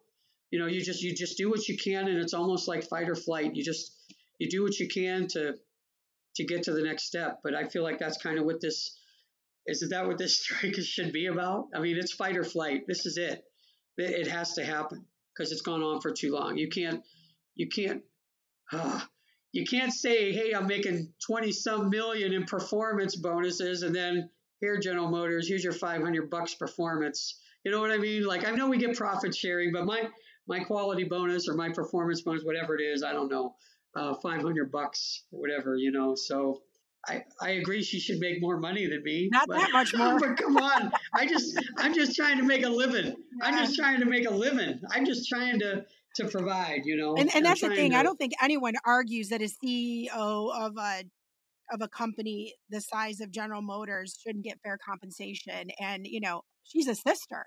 So I'm like, right on. And she's the one who's paid the most. So I'm kind of like torn with this one when it comes to her only, because I'm like, yeah, right on. She's a woman. She made it. She's making more than the other 2. But at the same time, it's like, pay your employees, pay them their fair share of the success of this company. Y'all have back-breaking work. And I have family members who have worked for General Motors their entire lives. I have an uncle who was injured on the job, severely injured on the job, that took him out. He became addicted to opioids. It destroyed his damn life. So take care of your people. That's all that this is asking. That nobody's asking for anything that is above and beyond. It is seriously allow us to have a fair share of what is happening. Allow us to have a good life to where we don't have to struggle, where we don't have to be away from our families, where we don't have to travel 9 hours to work. Who does that?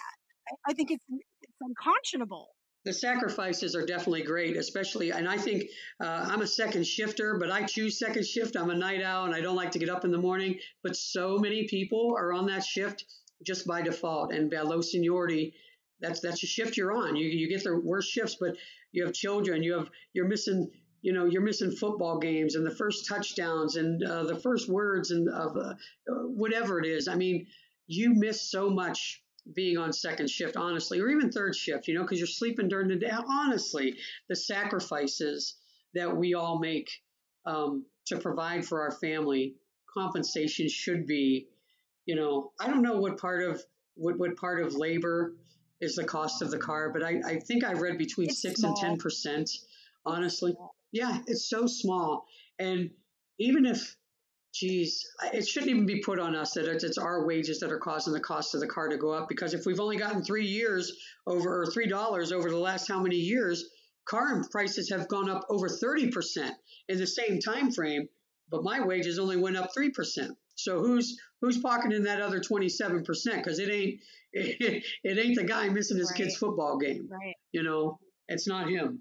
So I mean, that's just my story. But the saddest part is it really is one of thousands. I know people who have moved away and their parents have passed away. They used to care for their parents. Their parents have passed away within just a couple months of them taking this other job, or lost time with their brothers who passed away weeks after them moving. So many stories like that are just, that's the time that we will never get back. And that's the time that I'm faced with every day that I'm up here. And my sister makes a trip to Cleveland, an hour and a half drive, to go get her chemo, to go get her treatments, to go see her doctors. How many times? That's stuff I should be helping with.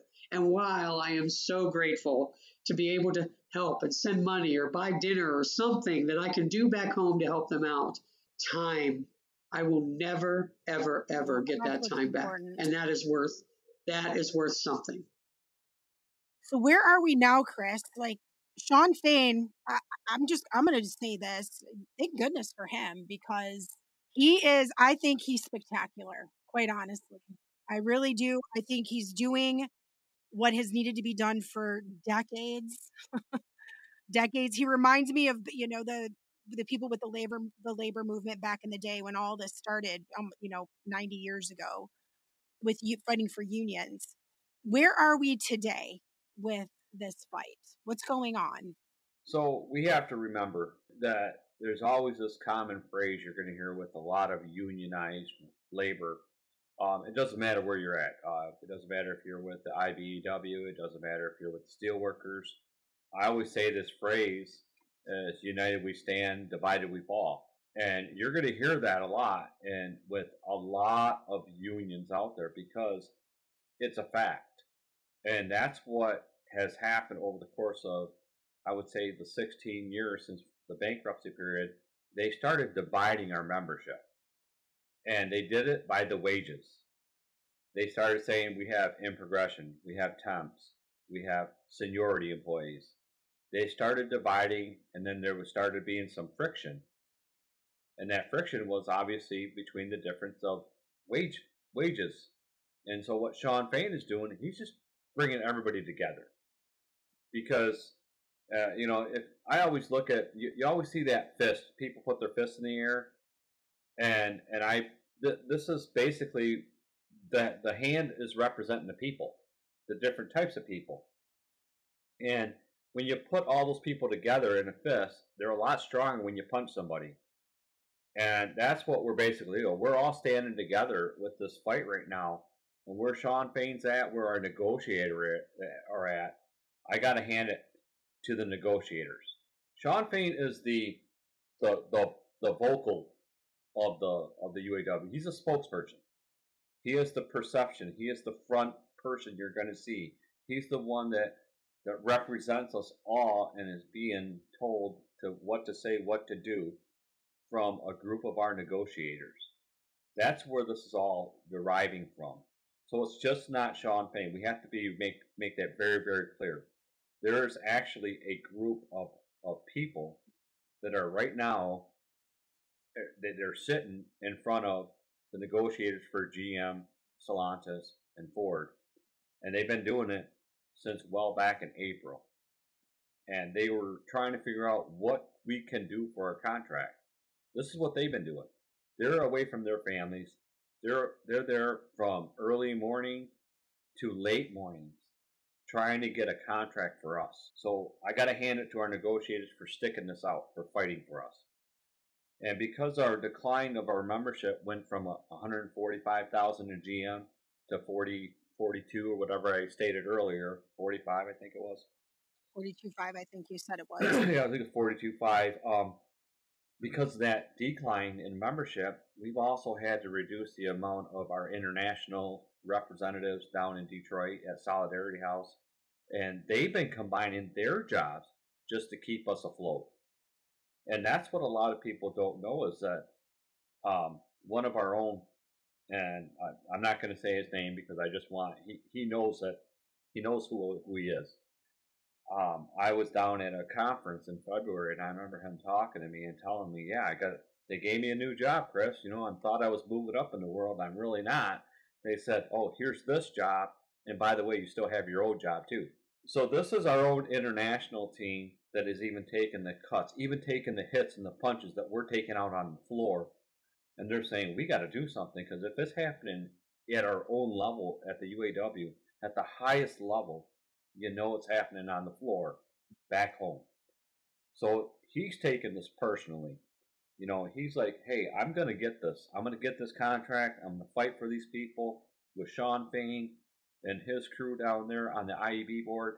They're doing their job. Where are we at? What are we going to do? I think what you're seeing in the media right now, I think it's a pretty good description of where we're at. The EV. We got that language. We're looking good there. We're seeing the elimination of tiers or reduction of tier language. And that's helping us get the middle class rebuilt. That's getting people up to our wages. So we're getting that. We see that 20% or more increase in our wages. Maybe that could get bumped up some more. I think we can live with a little bit more. I don't think there would be a big issue, but I can't speak for everybody. Mm-hmm. I know everybody wanted that 46%.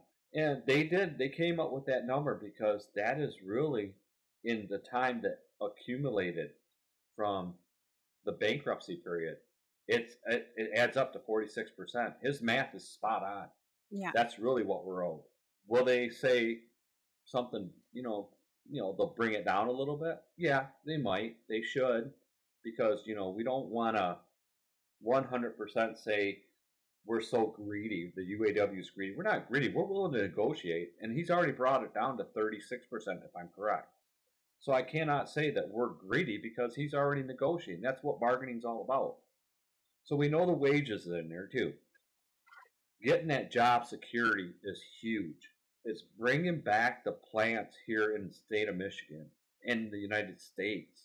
Look at Canada too. Canada's just got a really good contract, a decent contract. And, they're keeping some of that work there in Canada. We need to keep that work here in the United States as well. And that's a big deal. One of the biggest things that a lot of people are having a hard time to deal with is the pension. We would like to see an increase in the pension. We haven't had an increase in the pension in since 2003. So it's always stuck right at the amount that we're going to get right now. And it varies. And for some, it's not. Well, what was that? And for some, they're not going to get a pension. Michelle's not going to get a pension. Right. And when we talk about pension and in progression employees, they're trying to even it out. They're trying to say in progressions are going to get a percent match to what they put in, up to a certain percentage. So I see what they're trying to do. They're trying to get that up a little bit to get it close to what we get for our pension. So now they got that on the in progression, but they got nothing over here on the pension. So now they're trying to increase that so it's even amount. And I think that's the hang up right now with some of our negotiators down south is we have to make it equal across the board. And that's what the UAW is all about. It's making sure that we're as equal as we possibly can. It's funny when, Michelle was saying about what they did to Lordstown and how they kept on giving and giving. Hey, we're willing to do this. We're willing to give you this. That was a lot of the big threes, I guess you could say, their plan of attack to kill the middle class. to reduce those numbers, to reduce the hourly employee, the union member, was to get plants to fight against each other. Yeah, that's It's called whipsawing. Yep. I don't know if you ever heard of it. That was big, huge. Even right here in Bay City, we lost some work here because we got whipsawed by another facility saying they could do it cheaper. And they did it by bullshit. Less employees, maybe combining jobs with this. And then in 19, they did the contract, and it may even happen in the previous contract. They took that language and they said you can't do that no more. So whatever existing work that you currently have, you get the next generation of work. So that was a good thing from our negotiators. From their standpoint, they did a great job with that language by saying, hey, we're not going to have our members fighting against each other to get work when they should already get that work. And so that was a bonus. That was a huge bonus. And I thought that was really good. But what's funny is that now what our negotiators are doing to these corporations, they're doing exactly what they did to us. They're whipsawing them against each other for our contracts. So if we'll keep dealing with you if you give us a good contract. Well, look what Stellantis just gave us over here. Well, now you got to meet with them. You got to give us what they gave us. So we're doing it right back. And like Michelle said, we hear the whining, we hear the crying, the oh my God, why are you doing this to us? Wait a minute. You've been doing this to us for several decades. You whipsaw us against each other. Now it's happening to you and you're crying about it. This is what it feels like. This is what we went through. Like I said, we had 1,400 employees when I hired. Now we're down to 300. And even before then, as we were growing up right here in Bay City, there was even a lot more. There was thousands. There was almost 8,000 people there at that plant at one time. Yeah. So that's significant. Do I really feel bad about what's going on? No, I don't. I think what Sean Payne and the IEB, the International Board, all of our negotiators, they're doing a great job. They're doing an excellent job. I fully 100% support my negotiators down there. They're the ones that know what our membership wants. They're the ones that are they're gonna keep fighting. And we have to be patient. It's hard right now because there is some division starting to happen, even in a small plant like ours. You got people that are I don't think it's about picking sides. I think there's a little fear in there. I think there's some people are scared, like, man, what's going to happen? Are we ever going to get a contract? This is done on purpose, though. Like, that's what, and it's easy for me, someone on the outside, to say, but look at history. They're going to try to get away with giving you all as little as possible. And so they are going to push this out as long as they possibly can, because they also know that with pushing this out further and further, that more of you are going to do what you said. They're going to start to get scared. They're going to start to want to concede. They're afraid they're going to lose their jobs. They're going to start to struggle because they're getting, the ones who are on strike are getting strike pay versus their full wages. It's a process, and the executives know this. Yes, and they do their advantage. The one thing that I think that a lot of people don't understand is you push someone into a corner, eventually they're going to fight back. Now, we already got pushed in the corner already in 2019, and we weren't afraid. We stuck it out. And when I think about back in 19, when we walked out, I had temps scared, feared, and I had to tell them. I was here. I am on the bargaining committee. I was in the leadership position. When I walked out that door, I actually told several of the temps that were working, I want you to remember something. Right now, it doesn't matter who I am. It doesn't matter what position I hold. It doesn't matter if I'm a machine repairman. It doesn't matter if I'm an alternate bargaining representative. I am the same as you are right now. I am a union brother. We are out here together. We stood out there at 19 for 42 days, and we did it to make sure that there was a way in for temps to get hired in. We did it to get better wages for in progression. There was a lot of fight to stop abusing our temps, stop abusing these low paying workers, get them up to us. Now, what they ended up doing, of course, they made it a very long process to get to us. We need to shorten that period down. That's what we're trying to do. Yeah. Shorten the period down. Let's get them up a lot quicker than 10 years. It shouldn't take 10 years to get to a full wage. It should never take 10 years. Heck no. It used to take 3. So when you were hired in, you got a $1 raise every 6 months. And in 3 years, you were up to top rate just like everybody else. So, but there was no tiers. It wasn't a tiered system. It was just starting rate, and then you're up to max rate within 3 years. But you got a $1 raise every 3 months. We haven't had a $1 raise, or every 6 months. I'm sorry, but we've had $3 in how many years? It used to be $1. And it's exactly what Michelle was saying. So that's what we're trying to do. Are we going in the right direction? We are definitely going in the right direction. I think, and it's just like I said, it's just not Sean Payne. It's our negotiators that are all coming together from all three. All three groups of our negotiators are saying, this is what we're going to do. This is the goal. And we're going to make this happen. And they have. They have done their job. They have went above and beyond as of what I'm looking at right now.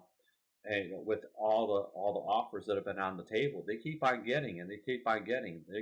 There's going to be a time when they say, okay, we got all the check marks. A lot of our big executives down south, they have their check marks, as I call it, their checks and balances, where did we offer our employees this? Check. They offered it, but they don't have to give it. They can say, okay, did we say, hey, we want your opinion about things? Okay, yep, we offered them to say their opinion, but did we get any action from those opinions? Yeah. A lot of times, no, we don't get that. We just were heard, but the action didn't actually occur. Now, I can't say that about this local management because we have a different group of managers that are actually doing a pretty good above average job. I'm not going to say the greatest. I'm going to say above average, because they are trying to look at everyone's opinion about the work that they do in the plant and the environment that they work in and the conditions, and they continue to try to improve. So I cannot say that they're doing a bad job. I'm going to say they're doing an above average job. But as far as Sean Payne and negotiators are concerned, they are doing their checks and balances for the membership. So they're seeing A, B, C, D. Are we getting A, B, C, D? Did we get A, B, C? Yes, we did. Where are we at with D? We're not there yet. We need to keep pressing, and that's what they're doing. And the strategy right now with the UAW, I gotta say, it's pretty interesting, and it's showing its. I guess it's. I don't know how to say this. It's causing the stress on them. We are more endured, believe it or not. We can handle being out. We've done it. Mm-hmm. I don't know about you, but when was the last time you saw any CEO or any of your high-paying executives around a burn barrel? Right. I want you to think about that. How many have you? I've never seen it. The only time I've ever seen it was in a movie with Eddie Murphy, and that was the only time when I saw two executives lost their jobs from some law firm, and they were bums on the street. That was it was in a movie, mm-hmm. But I've never seen it in real life. I've never seen executives around a burn barrel fighting for what they should get, fighting for what's fair, and that's what we're prepared to do that. And we're not. And I got to hand it to all my GMCH. The CCAs out there, they're hanging in there. They've been there since the beginning. Wentzville has been there since the beginning. They're doing a phenomenal job. They're hanging in there. And right here in Michigan, we got Lansing Assembly that just went down, and that was one of the most recent ones. they're hanging in there. I know that our negotiators down south are seeing this. They're going to understand that this is the second go round for General Motors UAW members. This is our second time, so that we are not in uncharted territory. This is we are already prepared and trained for the rough waters. We know what it's like to have no money. We know what it's like to struggle with what we're getting with the strike pay. A $500 check to me, as far as strike pay, that's an improvement. I was on 250, if I'm right. If I think we only got 250, right, Michelle? I think we got 250 in 19. We made it on 250. We were getting groceries at the hall. They would get in bulk, so we would save money, and people would go over there, and we would actually get boxes of food, and you would take only what you need. Yeah. And we were getting anything from household goods to diapers and everything for kids and stuff. I remember having one, and people don't know this. This is something that I know the public doesn't know, is that I would take my strike team or my picket team.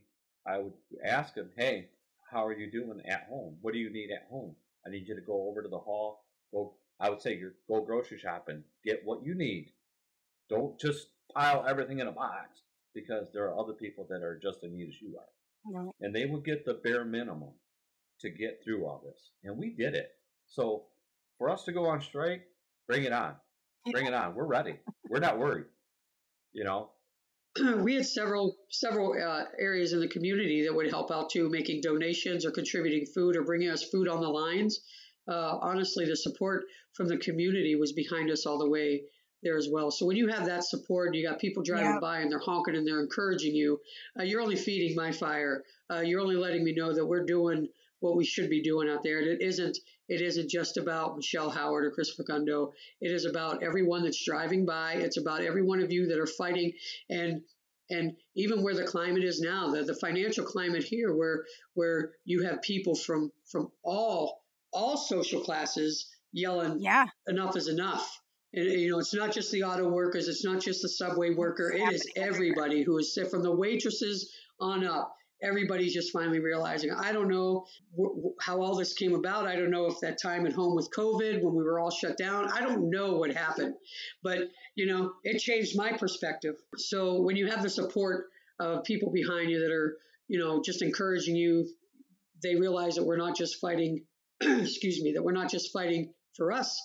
We're fighting for them. We're trying to set the bar. And then just as I feel I deserve what I'm asking for, you should be deserving of the same thing. Just get paid what you're worth. It's not just about your time. It's about what you know. It's about sacrifices. It's about time. It's about value that the millions and the billions that you're allowing this company making off the sweat of your back. Honestly, I would challenge anybody to go work in my plant in the middle of summer with heated machines and hot machines. Come on, man. Michigan summers, they get up there and you're inside a plant that's probably 120 degrees and, safety glasses are on and fans are sparse, and come on, the sacrifice is really there at any time of the year, honestly. But to have the community support, we're doing this for everybody. It's not just a one-man show. And credit to COVID was that was probably one of the most challenging times, because if I remember, like what Michelle was saying about COVID, we were required to wear masks in the factory. And I don't know if anybody, I would love to challenge anybody to do this, to come into a plant that's, like she was saying, you're talking upwards of 90 to 100 degrees. So if it's 90 degrees outside, just add 10 to 15 degrees inside of a factory. That's what we were dealing with COVID. So now you're forced to wear a mask on top of it. And you had to wear it properly. You cannot have it hanging down across your chin or just over your mouth. It had to be securely around your nose. So try breathing in that. And the safety glasses were terrible. I mean, they would fog up and you couldn't see anything. They tried doing the fog-proof safety glass. That was another one. And we were essential for the economy to stay going. I was like one of the first ones. In fact, I believe I was part of the first people to come back, and I had to review all the safety measurements to make sure that it was safe for my district members to come back to work. Yeah. And I was picking out as much as I could to say, okay, what are we doing this? Are we doing this? And they had to fix it before we said, okay, we can try it, but if there's any other measures that have to be fixed, that you got to get them fixed. And this was the bargaining team that stuck together when all this happened. And I mean, this is us. We gave that up, and that's when remote work came. If you remember remote, that's when all them. I can guarantee you, at that time during COVID, all of our hourly people had to be there because we had to run machines. We had to fix machines. Right. A lot of the higher positions got to stay at home and work from home from a computer. Okay, well, yeah, that machine's running. I don't have to go in there. I'll make a phone call. And it even started affecting your first line supervisors because they were like, why are they at home and I'm stuck here? And you started, they started getting a little frustrated and wondering, is my life really that important, or my life is like their life?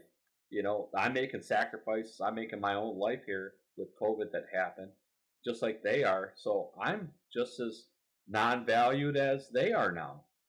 So they started seeing it, and there's some people that decided I don't want to work for GM anymore, and they moved, they moved somewhere else.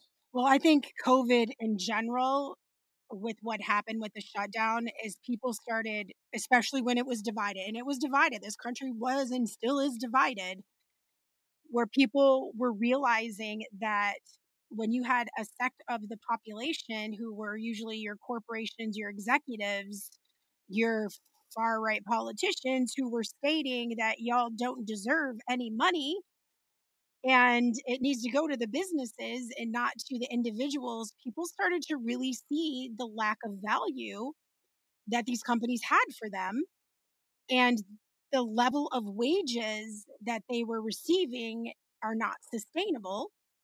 They're not living wages on so many levels. The top 10 employers in this country pay on average between $11 and $19 an hour. On average, the top 10. So you have this argument you can just go get a better job. No, you can't, because they're not there.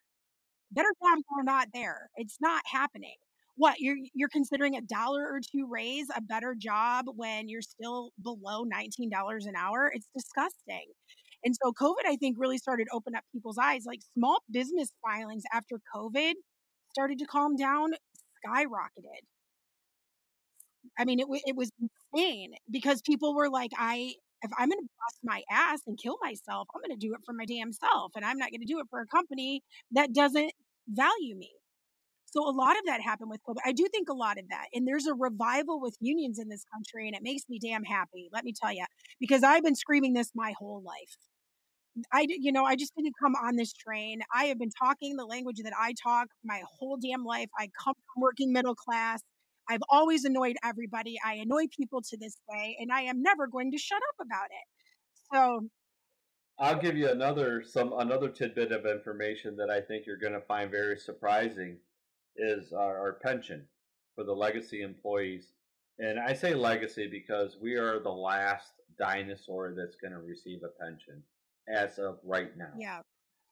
And I understand where they're trying to get to where it's sort of equal with the in progression, the newer generation of employees.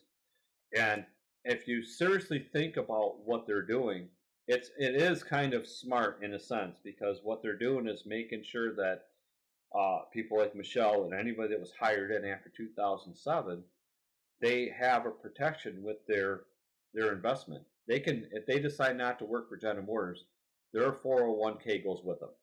Right now, with me being 25 years vested, my pension does not go with me if I go. I have to get to my 30.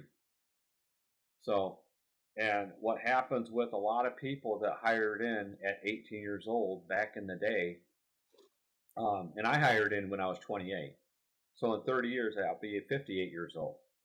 With the Social Security age that continues to go up, and they're requiring people to work longer as they get older.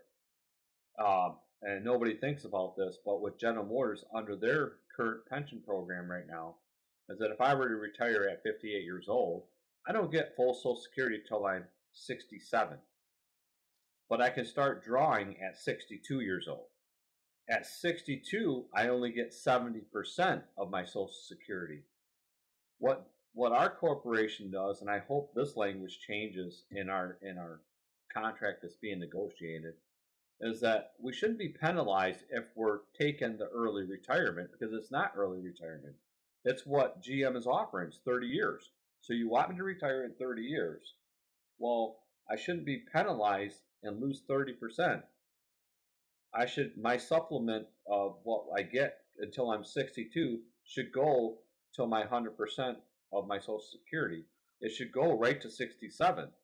You would get more people, number one, to retire, and you would get the younger people to start coming in this next generation, because now, if you're going to continue doing what you're doing right now with the contract with the new in progression, we will slowly leave, and these next generations that are going to be given this. And I've got contracts here, old ones. This is the oldest one, and here's the new one. You can see the thickness. This is what we used to get. This is how thin it's already become. The contract for the newer employees, the new in progression, you make it lucrative, you're going to have them there. They're going to feel valued. They're going to feel like, hey, I don't want to leave GM. And it's going to be like we used to feel. I want to get in General Motors Corporation because look at the contract that we get with the company. The company loves us because they want us to work for us. They're going to give us a good 401k match. They're going to give us good insurance. Our wages are one of the top wages in the United States. That's how you get good employees. Right now, they're struggling to get employees. Yeah, they are. And it's because nobody wants to. Nobody wants to work for nothing. Well, they shouldn't have to work. It shouldn't even have to be a choice. It shouldn't. I know Baskin Robbins right down the street, they get like 17, 18 bucks an hour part-time. We've had, even just within our own plan, we've had so many temps that have come in and have not even made it to their, I mean, they quit before they even get to full-time status, even before they get offered, to move up to beyond temporary part-time. They quit. So many of them have come in and out the door. And listen, I got to tell you, this isn't assembly line work. This is just General Motors machines. You run the machine work, but it's not tearing up your body like an assembly line would tear it up. So I can't imagine the issues assembly plants must be having, because if you have these issues here in a plant that's not quite as physically demanding as it is repetitive, nonstop work in the chain work, I just can't imagine. Yeah, they create these honestly. scenarios where people are paid low wages. It's a difficult job physically, and people don't want the job. So they put it on the public and the worker that you're just lazy, and not the fact that you're not compensating people for what you're asking them to give up and sacrifice. Now, there was a comment made by individual that we call them trolls on our webpage. Yep. UAW International. We call them trolls because they troll in there and they make their little comments.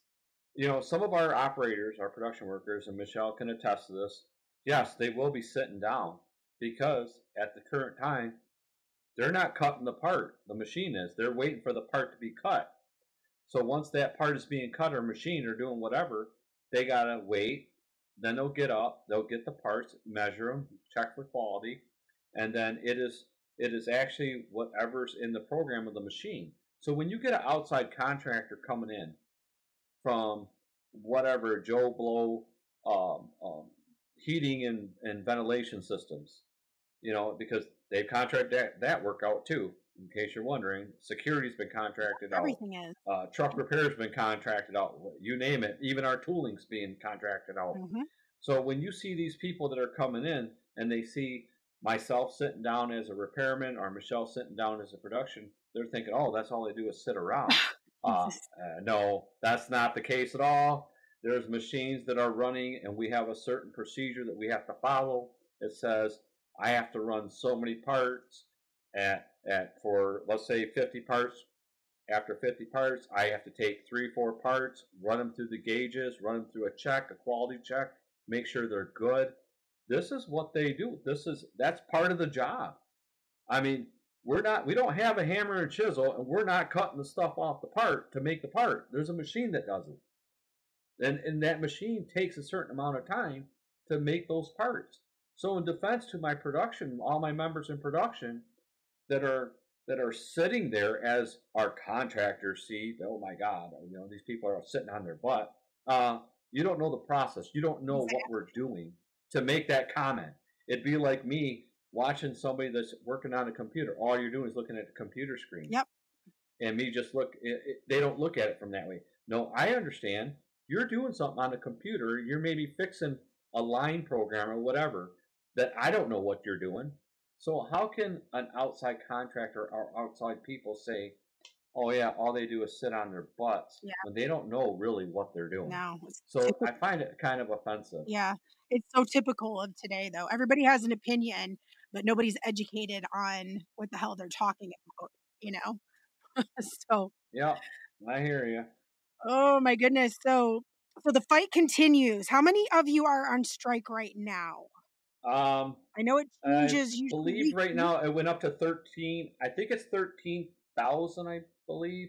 I think it was close to around 13. I think that was the last count that I had seen. And like I said, we're not. I know GM, all of my GM UAW brothers and sisters out there right now, they're not afraid. Good. We're not afraid. If Sean Fain says, hey, Bay City, it's time for you to walk out. Hey, okay. We're ready. We've done it. We're trained for it. We weathered the storm in 19. We were out in freezing rain, wind, cold, and so it's not something that we haven't done and we're not prepared to do again. And I got to hand it to all my, like I said, all my sisters and brothers down in Wentzville and Lansing, and all the GMCH and CCAs. They're hanging tough in there. GMCH and CCA, by the way, they don't. They didn't get the top wage that we got in this contract. That's one of the big accomplishments of our negotiators down in Detroit. That if this contract goes through, they're going to be up to our wage, and that is a monster accomplishment. We've been trying to get that for years, and to see that happen, as I got to hand it to our negotiators for taking that, putting that on the table, and saying, bring them up too. They need to follow us too. We all need to be on the same level, the playing field. And I love what they're doing. I continue to support them. I want to see. I think this contract is close. I think it's close, even though the media says something different. The media wants the public to feel bad for these CEOs and for the corporations. Yeah. Oh, boo hoo! Exactly. I'm crying. That's what they're doing. Oh, I know what they're doing. Jobs away if you're too greedy. Blah blah blah blah. Yeah, it's the same old propaganda rhetoric. Yep, and that's why I laugh. I always crack up at him, and I'm not really too concerned. I'm like, okay, go ahead. I think the public really is starting to realize that there is a movement going on. It's a huge social movement, just like my chairman said. It's to rebuild that middle class, get everybody back up to a good living wage, a decent living wage, to where they can enjoy their life and retire and enjoy their life. That's what's going on. Absolutely. And we're going to continue fighting. And I think most of I just read an article, I think it was about a week ago, where a majority of Americans, thank goodness, support the UAW. So that makes me happy, because the labor movement in this country needed to happen. People needed to start standing up and fighting for what everyone's value and worth is again. And these astronomical profits and people are struggling to survive is not okay. It's not okay. Well, I thank you both for joining me today. I've been wanting to talk about this for so long. I'm happy to finally get you. Thank you for inviting us. Yeah, I'm happy to get you on here. I am going to have a ton of links in the show notes for everybody with resources, the story of Lordstown. For those of you who don't know, it's horrible, the story of Lordstown. And the statistics and the links to the website for UAW, where people can get all kinds of information from there. Yeah, UAW.org. That's the website, UAW.org. And you can look up what Sean Payne has been talking about, and our negotiators have been talking about all along. And it's there for anybody to see, and they can see what our contract states, even our previous contracts. I also encourage people to look up the corporations. Just take a look at the investment part of it. GM, look at GM.com, and you'd be very surprised at what the investor portion of it under the proxy statements. I've been really vocal about that to a lot of different people, because they would be very surprised at what the top 5 people that they showed. They made $70 million just with 5 people. Yeah. That was what they were paid. It's obscene. And I'm sorry, but I don't understand. I don't understand where the fight of actually giving us something that you should have gave us a long time ago. But when somebody gets $500,000 for transportation, or I guess you could say that's one of their perks, $500,000, I see something wrong with it. So yeah. I encourage people to look at investment parts. Absolutely. Well, thank you guys again. Thanks, Tara. Glad to share a story. The following 2 paragraphs are direct language from the UAW General Motors Modifications to 2007 Agreement and Addendum to VEBA Agreement, VEBA. It is a message to UAW members at GM dated May 2009. Quote, "Dear brothers and sisters, as we all know, General Motors is suffering through the most severe crisis it has ever suffered. The company has experienced unprecedented losses, and $15 billion of federal loans have already been necessary to keep the corporation afloat. U.S. auto sales are at a 40-year low, and GM will not make it through its downturn without additional government assistance. Faced with this dire situation and realizing failure to meet the government requirements would surely mean the end of General Motors, your bargainers painstakingly put together modifications to the collective bargaining agreement to satisfy the Treasury Auto Task Force." End quote. And concessions they did make. From pensions to healthcare to a complete stop of COLA, the cost of living increase. There is a long list of concessions over 14 pages listed one after the next. And it was in this addendum when temporary flex employees were introduced as a quote-unquote new category of employee. As you heard in this podcast, these employees have become the default type of employee within GM because they literally do not pay them any benefits unless they quote-unquote meet all eligibility requirements.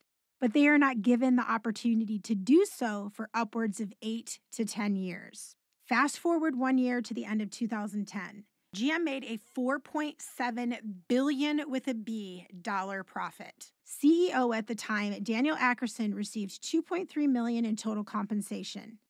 UAW workers received nothing back of what they sacrificed the year before to help save the company. In 2011, GM posted its largest profit to date at $7.6 billion, and Ackerman was paid $7.7 million in compensation. UAW workers received none of their concessions back. And GM also had the audacity to complain that year in a government filing that Ackerson's and other executive pay was not competitive because, quote-unquote, government restrictions stopped them from recruiting top talent. Well, GM made up for it in 2012. They raised Ackerman's salary by a staggering 44% to $11.1 million with profits of $4.86 billion, a $2.7 billion drop from profits in 11, but Ackerman got a raise. UAW workers, still none of their concessions back. From 2013 to 2022, CEO pay at the big 3 companies has jumped by over 40%. And the companies paid out nearly $66 billion with a B in shareholder dividend payments and stock buybacks. Those concessions that the UAW workers made to help save the company way back in 2009? Nothing. Not even COLA. In fact, across the U.S., auto workers have seen their average real hourly earnings fall 19.3% since 2008. The global auto industry today is valued at about $3 trillion, give or take a few billion. Of that, 15 companies control 66%, or roughly 1.9 trillion US dollars. 2022 CEO compensation for these 15 is staggering. I'm going to run through them really quickly for you. Mitsubishi, 1.7. Honda, 2.9. Geely, 4.2. Renault, 6.3. Toyota, 6.9. Nissan, 9.5. BMW, 10 mil. Volkswagen, 11.3. Ford, 21 million. Stellantis, 24.8 million. GM, 29 million. Hyundai, 54 million. Tata Motors out of India, 1.2 billion annual compensation. And Tesla with Elon Musk, a $54 billion pay package, while the average employee at Tesla makes $34,176 per year. And who really knows what the hell is going on at Tesla? This $3 trillion value is not created by CEO or executive action. Without the labor of the workers, these companies are worthless. No CEO, not Elon Musk, not Mary Barra, not Jim Farley, have ever invented anything in their lives. Everything about the product of their company is ideated, designed, and fabricated by legions of workers ranging from the African slaves that mine the lithium used in EV batteries to the ununionized East Asian factory workers that make their parts, to the American factories and engineering firms that design and assemble the final vehicle. The only input they have is pressing the green button to fund a project from their multi-million-dollar homes. There is a reason John D. Rockefeller is still the richest man in American history. It is the union of organized labor that ended his age of monopoly.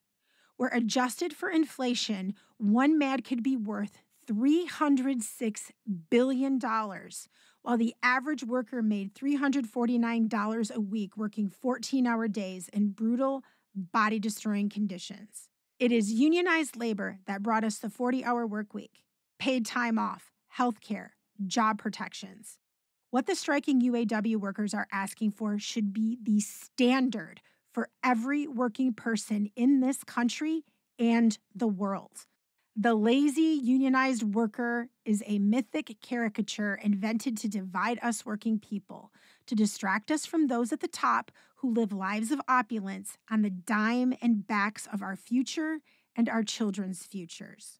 U.S. auto companies have the means to invest while paying their workers a fair share and still earn healthy, in the billion profits. They simply do not want to. You will find links to a plethora of resources from this podcast in our show notes.